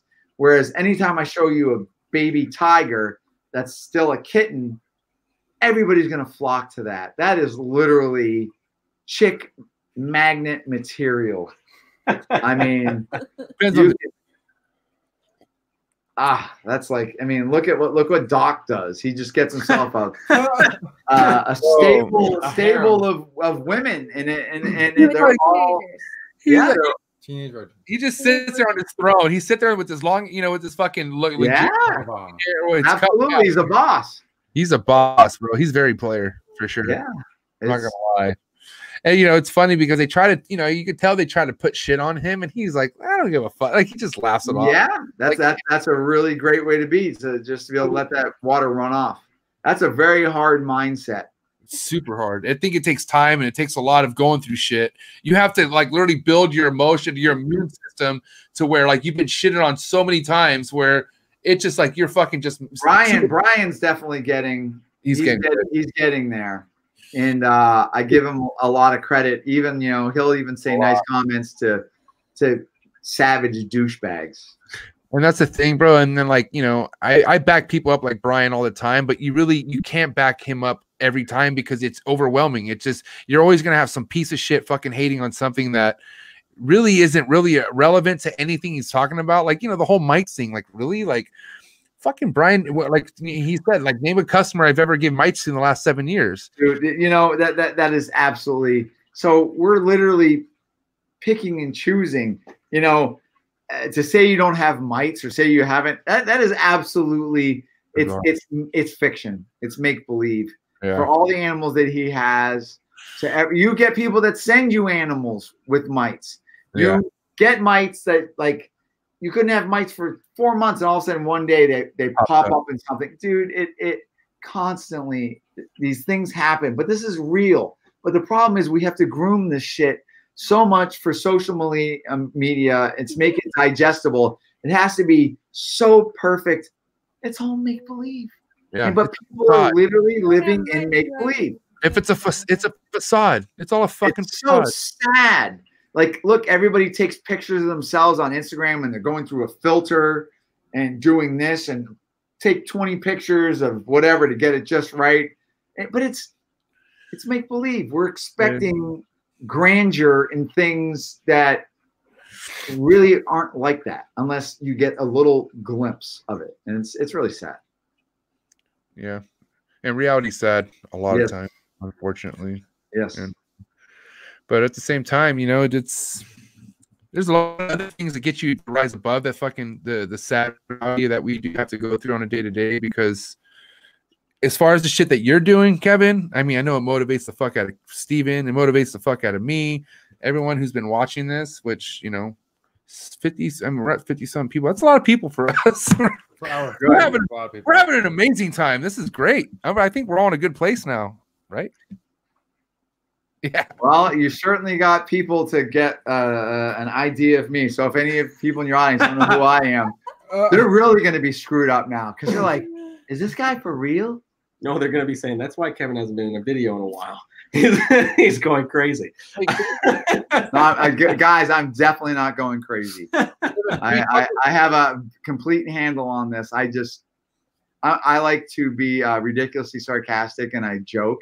I make fun of myself because I can't take any of this seriously, because we are just keeping these animals as pets. This is a luxury to us. It's not, this is not reality. This is just something we're fiddling with. We're creating our own fucking dream, our own fantasy. Yeah, we are. Literally. And this is what makes us happy. That's what makes me fucking happy. I ain't gonna lie. Going and fucking walking into a room full of fucking snakes at one point I didn't have any, and now I have I don't know how many. But I enjoy every single fucking bit of it day to day. I enjoy everything. And it's awesome. That's like what the passion is. Let's talk about fucking shows real quick, man. Because I mean, in the earlier days with like the Daytonas and the fucking Tinleys and shit, were you pretty involved with that? Yes. Oh yeah, big time. How were those days? I mean, because you could go there. So I certainly got attention because I like to make things look a certain way, and I have a certain idea of how I want to present things. So I was always pretty good about presenting stuff, and then having like maybe the good animals to back it up. I always had like this thing, New England Reptile and no junk. I didn't like to. I sold, a lot of reptiles, but I was very proud about trying to make sure my animals were of high quality and to be what I claimed they were. And, I've always carried that through to even now. But, you get to go there and you get to show off your animals and show off all the cutting edge stuff. Now it's just so much work and so much effort, and we can do this, through social media, and, you're giving your fans and customers a lot more access to you, so they get to see what you're about. But generally, when you're buying a reptile from somebody, you're buying maybe that high quality animal, but you're also buying like a sense of the animal, who you're getting it from, and all the different stuff. And I think some of that has, a value. When you're doing more expensive or rare animals, you're buying like a brand, and you're buying like a bit of a relationship with that person and their experience, and how they can pass some critical information about those animals to you. And when you go to a show, so much stuff is happening. It's so fast. People are going around, they're looking for like prices. Yeah. Cheap. I want cheap, cheap, cheap. And they're always dictated by that. And you really, like the shows have become like a flea market. The animals are not as special.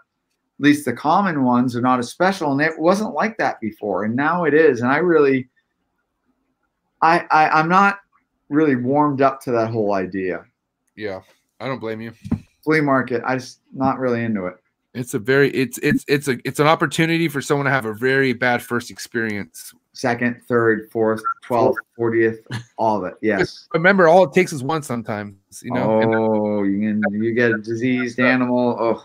Be bad. Think about stuff. I see like a lot of young teenagers and shit, like maybe scrounge somehow fucking $500, but they're all excited.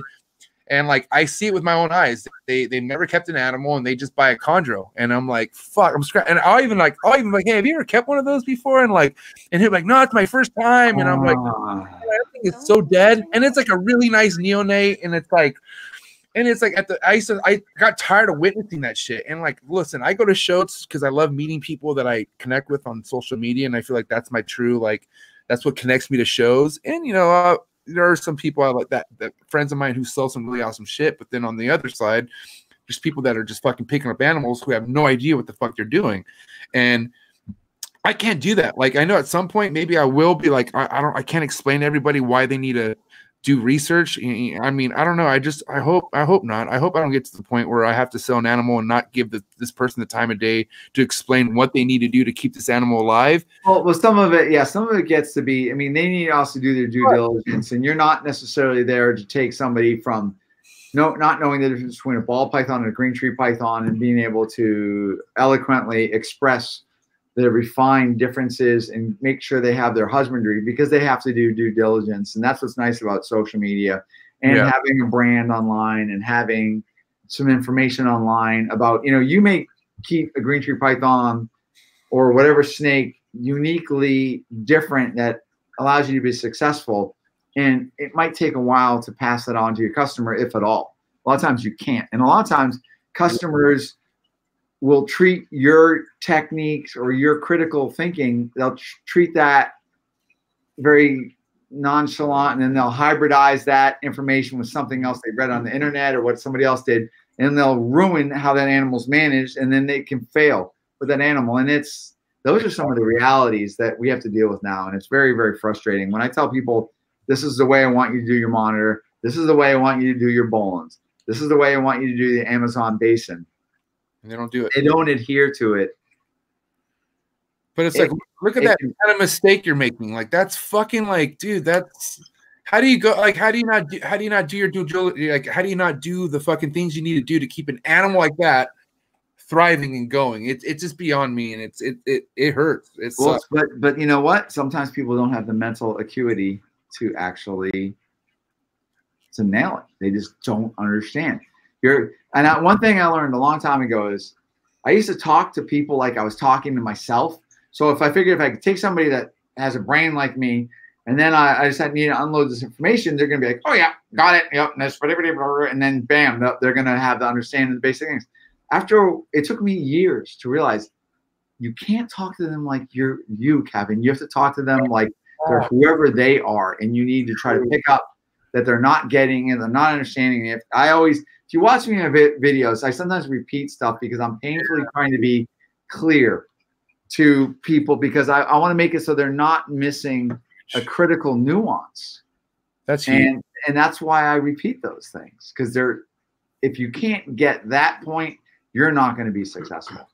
I think you're so right about that, because like, I mean, I'm only 3 years or so into this, and I have a barrier sometimes trying to explain certain things to people, and it's because I'm fucking talking to them like if I'm talking to myself. And dude, it took me a long time to figure that one out. Yeah, like, honestly, the way you just said it just knocked some sense in my head, because it's like, man, maybe that's it. Like, maybe it's the the whole not only delivery, but I'm talking to somebody who maybe understands the fucking type of verbiage and knowledge that I know, and it's, for the most part, it's not. They have no fucking idea. So and sometimes, so if you're talking to somebody who could be a nitwit, if I give them too much, if I give them too much information, I'm going to do what happened to that croc monitor, and it's a blur. Yeah. It's a blur. So sometimes I have to like dumb it down. And then I want to do it even in stages. So sometimes I'll do like these painful videos where, I'm going back to basics, but I'm doing that because I'm trying to create, that foundation. But you have to really be able to read people, or try to read people, and then judge who you're talking to. And then, if they're really progressive, you can really bomb them with all information, because they're able to take it in and they're able to plug all those little fine nuances into a working model. But if you're talking to somebody who's really basic, you need to just hit those basic points so they grasp the legitimate stuff. Yeah. At what point in your career, in your life, did you stop talking to people? Like, when did you start talking to people less? Because now you have you have Jeremy, you have fucking crew of people who do a lot of that. Quite a while ago. So a while ago, I became reclusive. Yeah. I feel like this is why this is so important, man. The shit you're saying right now, like, my phone's blowing up, and they're like, "Fuck, this guy's dropping like." I mean, I've learned multiple shit. I've learned that somebody could call me a pussy and a bitch, and I could just take it and not fucking. That's definitely straight. Yeah, you just gotta. It's just gibberish words. I'm so happy. I'm proud. My dad's like, "Dude, good job, dude," and I'm like, "Yeah, thanks, Dad." You're an amazing guy. But no, honestly, it's like, I feel like your knowledge is just beyond fucking, like you said, you have books, which, I mean, is there links to that? I need to know if you just go like on Amazon, Kevin McCurley, ball python, just write something like that, and you'll find like books. I have a publisher that will publish any single thing I write. It's just, the amount of time. My last book, which was Ultimate Guide to Ball Pythons, that's like 740 pages. That took me, in my spare time, about a year to kind of conjure that together. And, they want me to do stuff on reticulated pythons, monitor reptile behavior. And I just haven't got myself in that mindset right now that I want to do it. But it's well received when I do it. Do you have any tips as far as keeping mindset where it needs to be? I mean, dude, you work with so many animals. I'm sure there's been times where you've even asked yourself, what the fuck?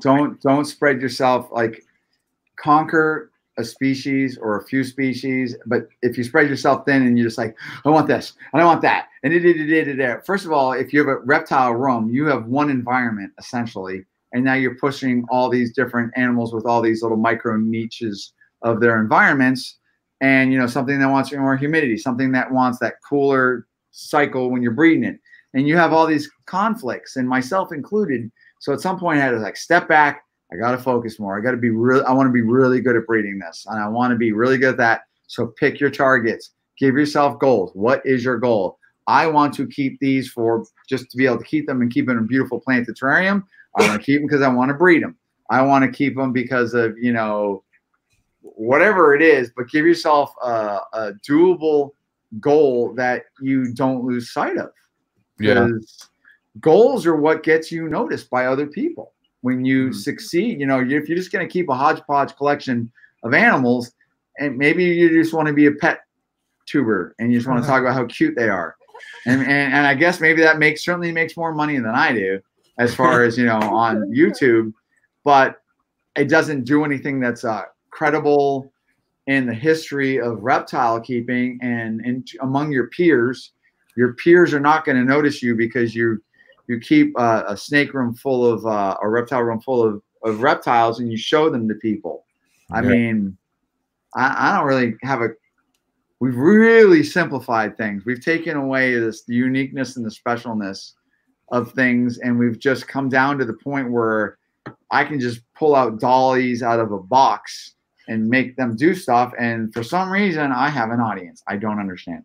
Dude, I really don't. So it fucking shocks me. Like, this girl will be like, hi, my name's Tabitha. Here's this fucking mangrove, and it has foam coming out of its mouth, and I'm going to rescue it. And like, I look and I'm like, what the fuck? Like, and she's like just showing pictures of all these fucked up animals that like she's taking in. And they're just fucking, I am Tabitha. I don't even know what her name is. Here, like, look at my tits. yeah, dude. All of a sudden they just got 100 subscribers. You know, or here's another 1,000 or whatever. And it's just like, okay, you're a pretty girl and we're men and we're driven by testosterone. So we're going to like listen to what you're saying. But at some point, where does that, you know, where is that, you know, at some point I want to, you know, the pretty or attractive person, I need to have some validity in what the hell they're saying. But like you said, okay, they have a huge following, and then you have people like, you know, I'm not gonna name the community, fucking ball python community, who are fucking like tagging up with them and collabing and promoting them too, and like, you know, hey guys, follow them, and it's like, dude, why are you promoting that? Like, just to get fucking followers too? Like, that's not helping. Like that collaboration. Excuse me. I said that's what it's all about. Yeah, it's because it goes to that validity of like, it's about who you know, not what you know. Especially with a species like that, that's generally speaking so much easier to maintain and reproduce. And if you know nobody, if you know nobody, then you're a nobody. Yeah, so it's painful. Like, I'll sit there. I generally don't watch a lot of reptile related stuff because I'll sit there and watch it, and I'm just like, oh, I guess I'm not learning anything, or I'm not mentally being challenged. I'll go watch videos about ants or tropical fish where I'm like, okay, this person is laying down a ton of info on me and I'm eating it up. I love that. I don't see a lot of that with like a lot of the reptile stuff, although clearly there are reptile entities where I can learn a lot of stuff. But I'm seeing a lot of like show and tell playing, or like you said, the collaboration and stuff like that. And that doesn't really, it doesn't hold me, I guess. Or not saying that any of these people aren't, you know, worthwhile. It's just for somebody like me with my brain and my mindset and where my brain is, it's not something I'm just going to waste my time on, I suppose. Yeah. But how would you say, like, would you try to grab that average viewer to try to, to get them to listen to the more mentally stimulating content that's actually pushing stuff forward? I guess you have to do clickbait or something like that, because we've been growing our channel. We have almost 100,000 subscribers on YouTube, and that's about. We've been working on our channel for real for about a year, right. And Brian told me, but I don't know. We do some videos on ball pythons. I just like to do videos on just whatever is interesting at the time. And I like to show stuff where we can offer content that is maybe a little bit unique, or it's a little bit not, just the same things being repeated. I certainly have a very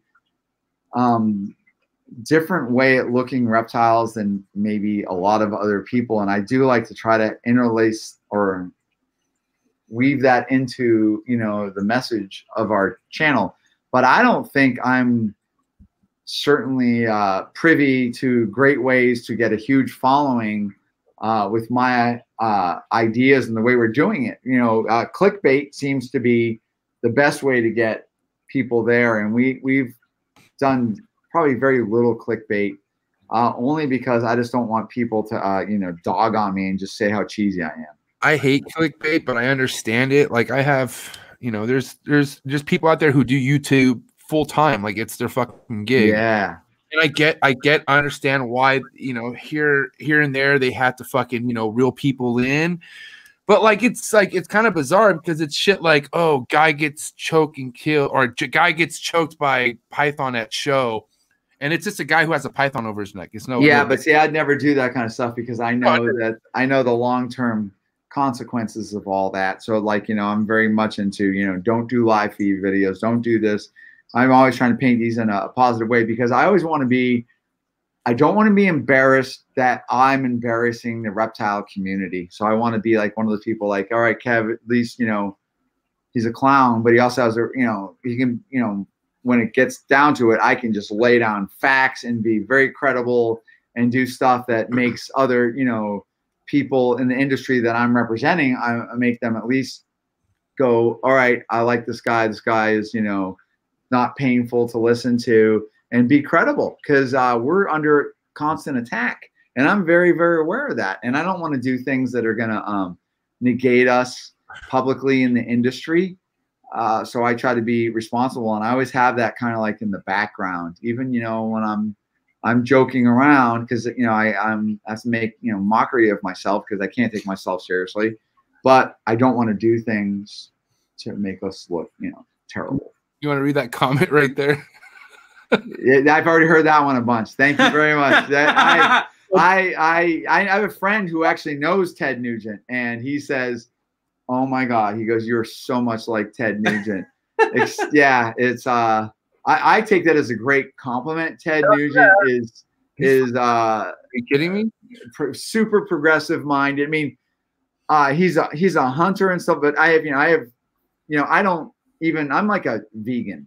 So I stopped kind of like pretty much eating animals a while ago, just because I don't want animals to die every time I want to eat.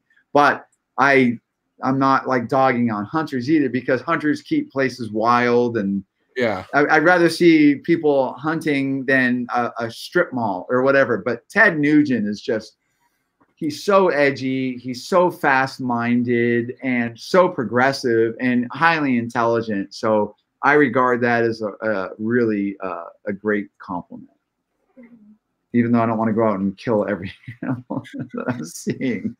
Although he loves animals too, he kills them, but I can't do it because I'd like kill the animal. I'm like, ah, and I have such empathy for animals. I love animals. Man's got to eat. They do, but they don't have to eat an animal. But whatever. Do you not eat meat, Kevin? I'm a cheating vegan. Yeah, I try not to eat meat. Yeah. Wait. What's a cheating vegan? Occasionally, I'll eat like eggs or something like pizza or something like whatever. But it's no meat. I might eat meat maybe a couple times in a year. Like if you're you're in Mexico and there's some fucking bomb ass like carne asada or adobada and nothing like that. Yeah, I when I was down, so I've only been like cheating like vegan for I don't know, like maybe 3 years this like coming like September. And I was just it was just like a personal thing. I'm not like bashing on other people or anything like that. I just don't seem to think that an animal needs to die every time I want to eat something. And I can go off. I'm very knowledgeable about your GI tract and your human biome and about the digestion of meat. Yeah. And blah blah blah. I can go on and zap you with a whole bunch of different stuff, but I won't do it. But it's that's right. I could tell you what, my friend at one point convinced me to like eat less meat, and I did pretty well. Like, I didn't eat no meat for like a month. Yeah, and I felt amazing. Yeah, and then I had my destination wedding in Mexico, and all that went to shit. And I just fucking came back, and I was like, oh, I love meat again. And and now I'm just sitting in this fucking hellhole again, where I just eat meat every day. Yeah, and only because I run out of ideas, bro. Like, I'm a picky eater, and I get fucking really bored with shit, and I just can't eat a salad. Or it's not just a salad. Fuck you. It's like, dude, it's not like so let's get one thing, okay? I'm not like a passive like vegan-y type thing. I'm like into like martial arts and stuff, like, you know, like Muay Thai and jiu-jitsu. Right. So he screams the word lettuce down the hall as he throws cabbage at us. Does he does he kick bamboo outside the building and shit? Is he fucking out there just fucking hitting? No, that would hurt my shins. But I just don't want to make sure you think that I'm like some frail, like I'm I'm like hostile and aggressive and all that. And you can still do that by eating vegetable-based protein. But there's all sorts of things you can eat. They've reverse engineered so much of the different stuff. So there's something called Beyond Meat. So you can get Beyond Beef like burgers and Beyond Beef sausages. It's literally ridiculously good. It's so yummy. My wife but they make so much different stuff. But so when you eat meat, you have an immediate inflammatory reaction. Your gut acid is not designed to digest meat. So when you eat a hamburger, your weak stomach acid is struggling to digest that because you don't want to get something called pancreatitis. Yeah. So you dump a shitload of acid into your stomach. You have something called an acid index for all the different foods you eat. So it takes X amount of acid to digest that. So a hamburger is very complicated and it takes a lot of acid to digest. So you got all this acid in your stomach. Now you've digested the hamburger. How are you going to neutralize the acid? You need to release something that is alkaline and base. That happens to be calcium. And calcium is removed from your bones, because your bones are essentially a place where you store all this calcium in these little pores. And if you eat a lot of meat and you're dumping tons of acid in your stomach, eventually you can get things like you can get little ulcerations. You can get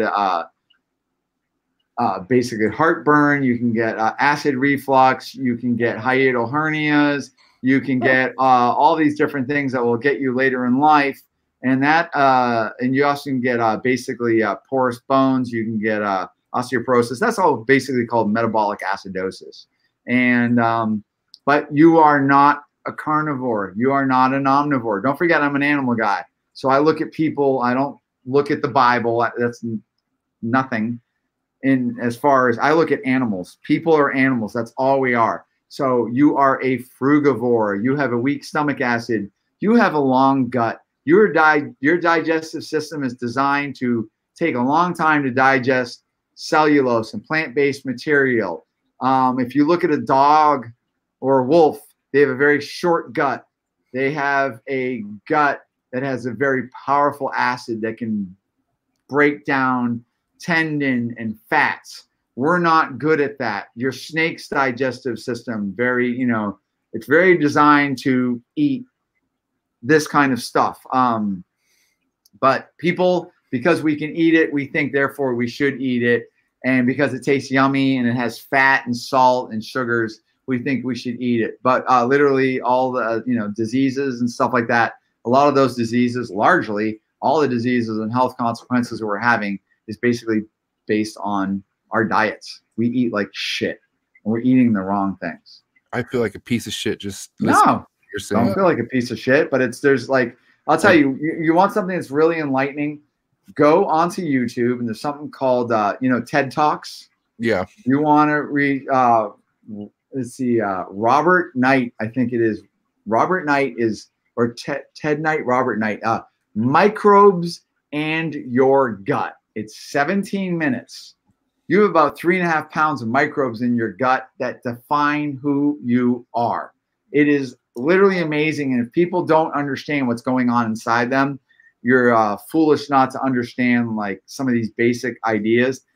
And this is so on point, and it makes you just sit here and go, are you kidding me? And that's what it does to me. And that kind of stuff is, I really appreciate those kind of mindsets. Very progressive. I'm writing all this down. Yeah, microbes in your gut. It's unbelievable. You have all this biome in your stomach and how you digest things, and how it makes you susceptible to disease, how it gives you gastrointestinal issues, all sorts of different things. And it's all based on these other things that are living inside you. And every time you eat food that's not good for them, you put them through a lot of stuff, and then you pay the price. And if you feed them what they want to be fed, they behave differently, and you have a better health for it. Welp. Yep, there you go. I'm hungry, so. Yeah, I don't want to. I think I'm gonna fast myself until I get every piece of shit of fucking thing that's in. I want to go eat and then I'm gonna start eating rabbit food and fucking slowly. I'm not saying you have to eat rabbit food. No. I've been eating like shit for so long, Kevin, where I maybe need to. Like I'm fucked. Oh, it's dude. I'll tell you. You eat clean for 2 weeks. You weigh yourself to the day, and you write down a little log how you feel. Well, I'm feeling sluggish, and I'm more depressed. And all these different things, and you write it down, so you record it. You have something that you can refer to. 2 weeks of eating clean with no cheating. You don't weigh yourself for 2 weeks. Weigh yourself 2 weeks later, and then write down and think about how you feel now. I did this. I just did this out of fun, and I was like, oh my God, I feel differently. And I'm like, am I lying to myself? I'm like, I'm gonna just stick out this for like another 2 weeks. And after I did it for like a month, I was like, this is real. This is so real. And it has very strong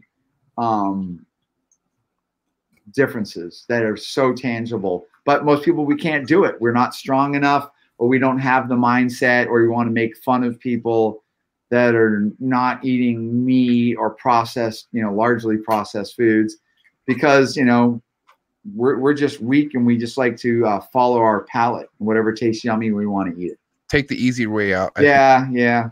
Because that's what I do, and I have so many. We all do. It's in our nature. Yeah, I've been in the fitness industry. Like I fucking sold package of fitness packs to people, talked about diets, and I've never followed the shit that I would fucking tell people. But I think that's classic. I think we all do that, because we have all little moments. Yeah. And as long as we aren't surrounding ourselves with people that are enablers to do all those negative things, it's like the person that decides to quit smoking, and then he's hanging around 5 smokers. Oh, dude, just don't you miss it? Those are they all suck, because they're all contrary to what you're trying to do. But what they're doing is they're bringing you down, because you're threatening to them, because you're a smoker and you quit smoking and you changed it. It's all a mental fucking thing, dude. It's all weakness, being stronger. It's about, eventually it's about getting over your fucking bullshit, which people have to do on their own. You know what I mean? But then there's some people who just don't get over it, and they just fucking live a miserable life. Most people don't get over it. Come on, think about it. Think how. No, they don't. 100%. Well, we're not going to go a depressing route with this. We're going to go ahead and. But it's honestly, man, this is I think this relates to like why you're so dialed in with your animals. I mean, if you know how the fuck the human body works, can you imagine how a fucking animal works when it comes to digesting shit? Something like that. I mean, I'm always, always learning, and you're always tweaking stuff. You're always adjusting. Do you feel like it's almost related in a way? Like, with. Yes, that's how come I think I understand the human mechanism because of the animals. I mean, think about it. We're all dialing in our husbandry. Our husbandry allows us to keep these animals successfully, maintain them, maybe potentially even breed them if they're that happy. We can't do that unless we dial in the husbandry. But we're completely, like, okay, I got a bearded dragon. All right, I want you to shred that fucking hot pocket up there and give it those juju bees. And then it's going to like blast like a bunch of that grated up baby, Butterfinger. And like, the thing's over there eating it. And it's like, hey, dude, it's got metabolic bone disease. It's egg bound. It's eyes. It can't walk. Okay, because I kept it completely wrong. But humans, we seem to be able to do that great. And just because we can stick it in our mouth, we think that's fine. Because I can go to a store and the store is filled with literal shit, and we can buy it. And we're satisfying our taste buds and our ideas. It's ridiculous. So ridiculous. We're so stupid. We're so arrogant in our ideas and our self-glorifications. This is every junkie's nightmare right now. Every junkie, which is me, it's fucking like it's so much truth, because it's like, I mean, the only reason why I ever feel like shit is because of shit I just ate. Like, you know what I mean? And it's like, it leads into like, you know, I mean, I don't know how many other people out there wake up in the morning and then they're like, fuck, my stomach I feel like shit. Let me tell you one thing. Anybody here that includes dairy in their life, cut dairy out. You're fools. You're literal fools. There's nothing, there is not a good thing you can say about dairy. Dairy is casein protein.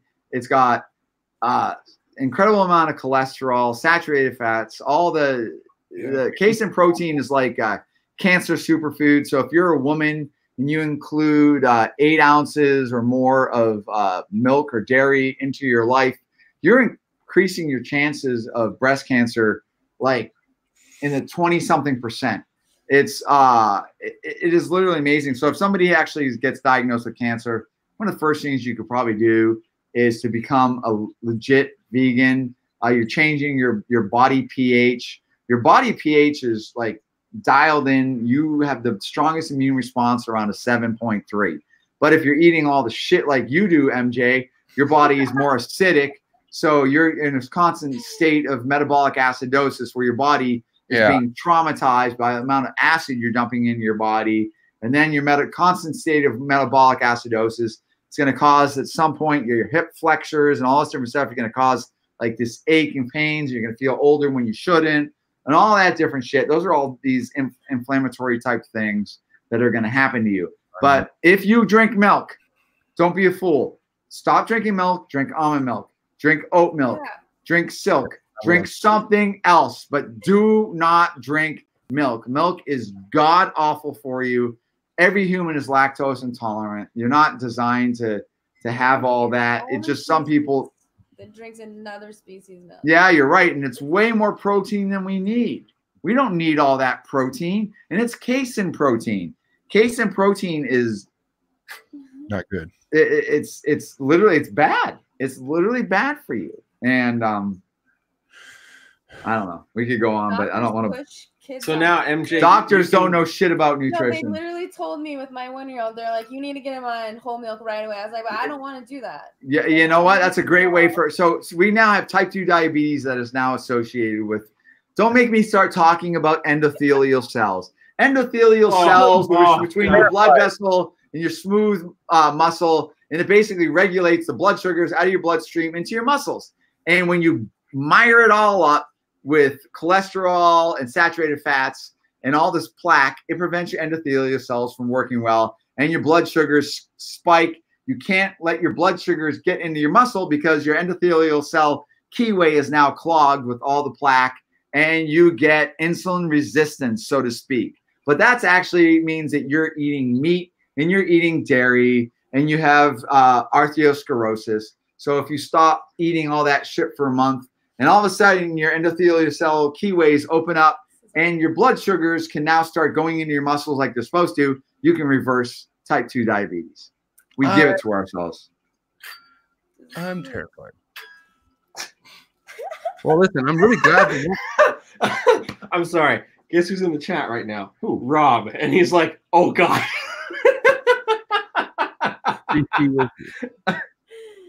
Keeping it real with Rob. Yeah.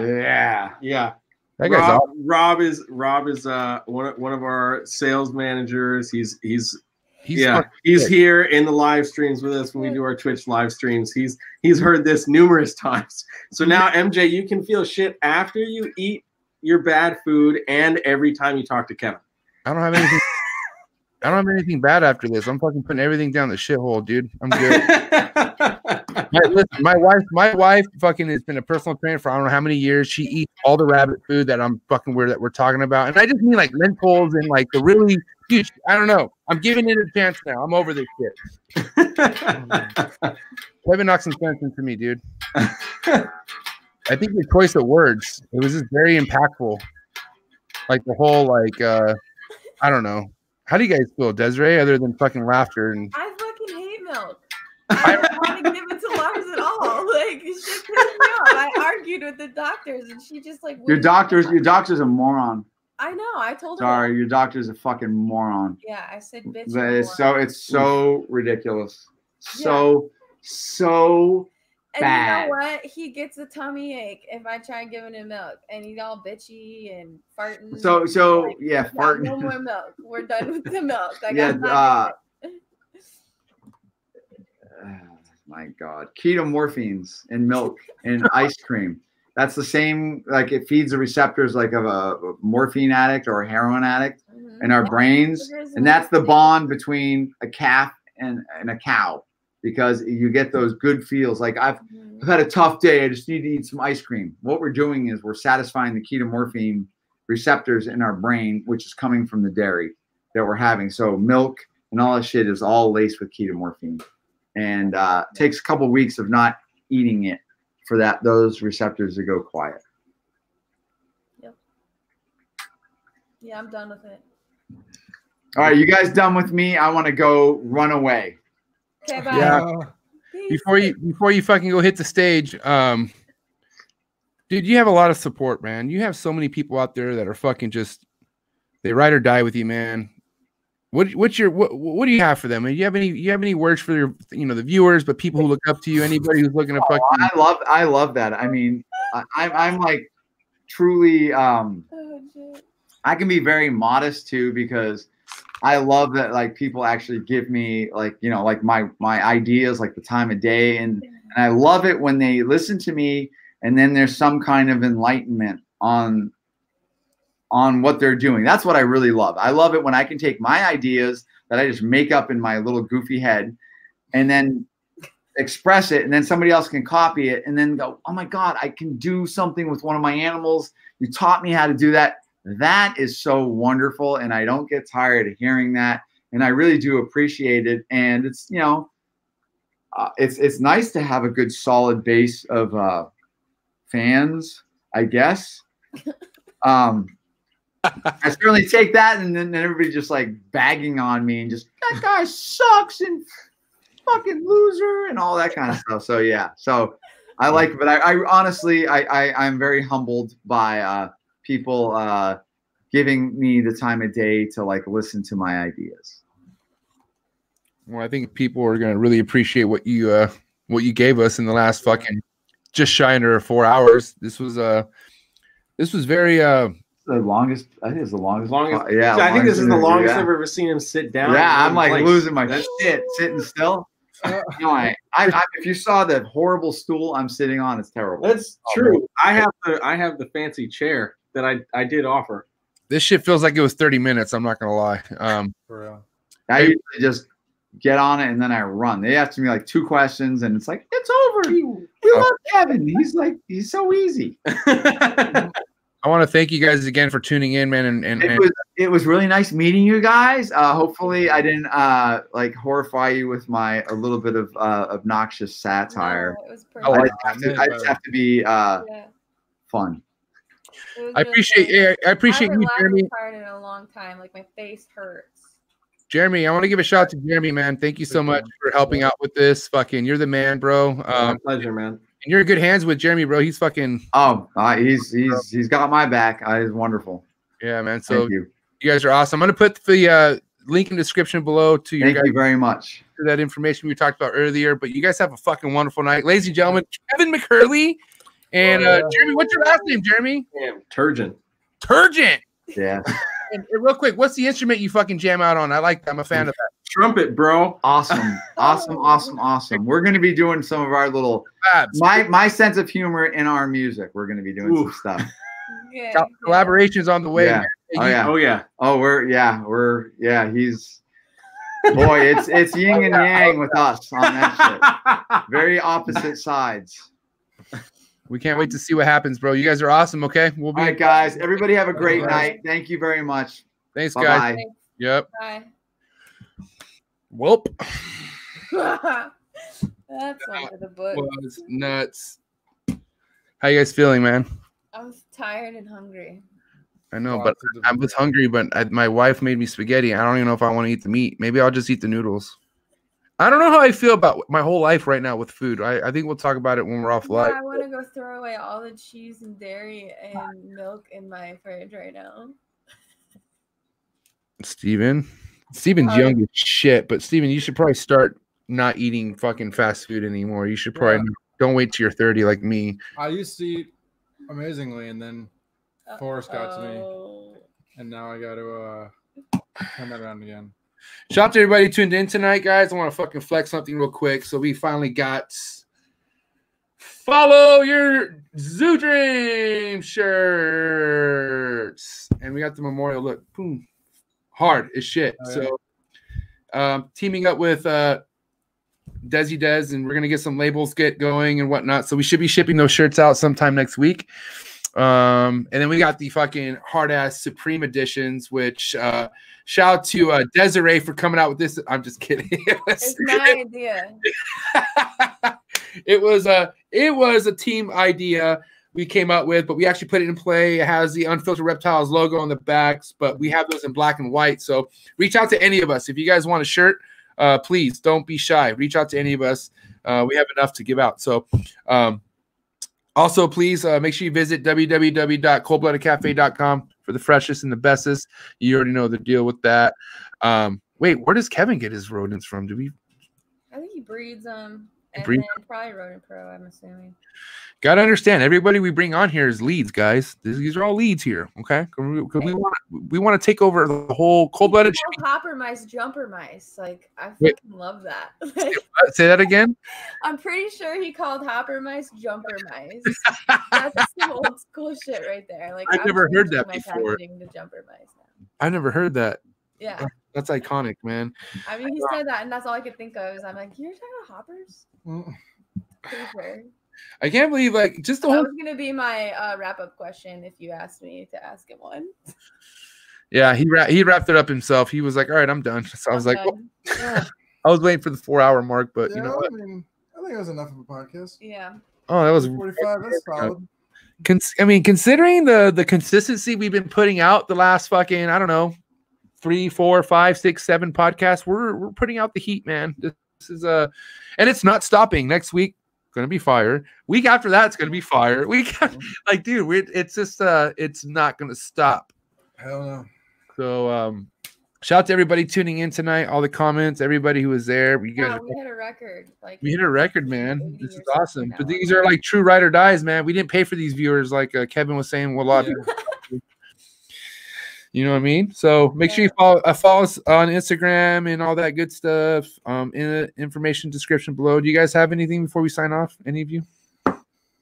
That was awesome. We already disclosed that, Steven. Do you have anything else? Just kidding. Cold Blooded Cafe at $30 fire shipping. Buy them!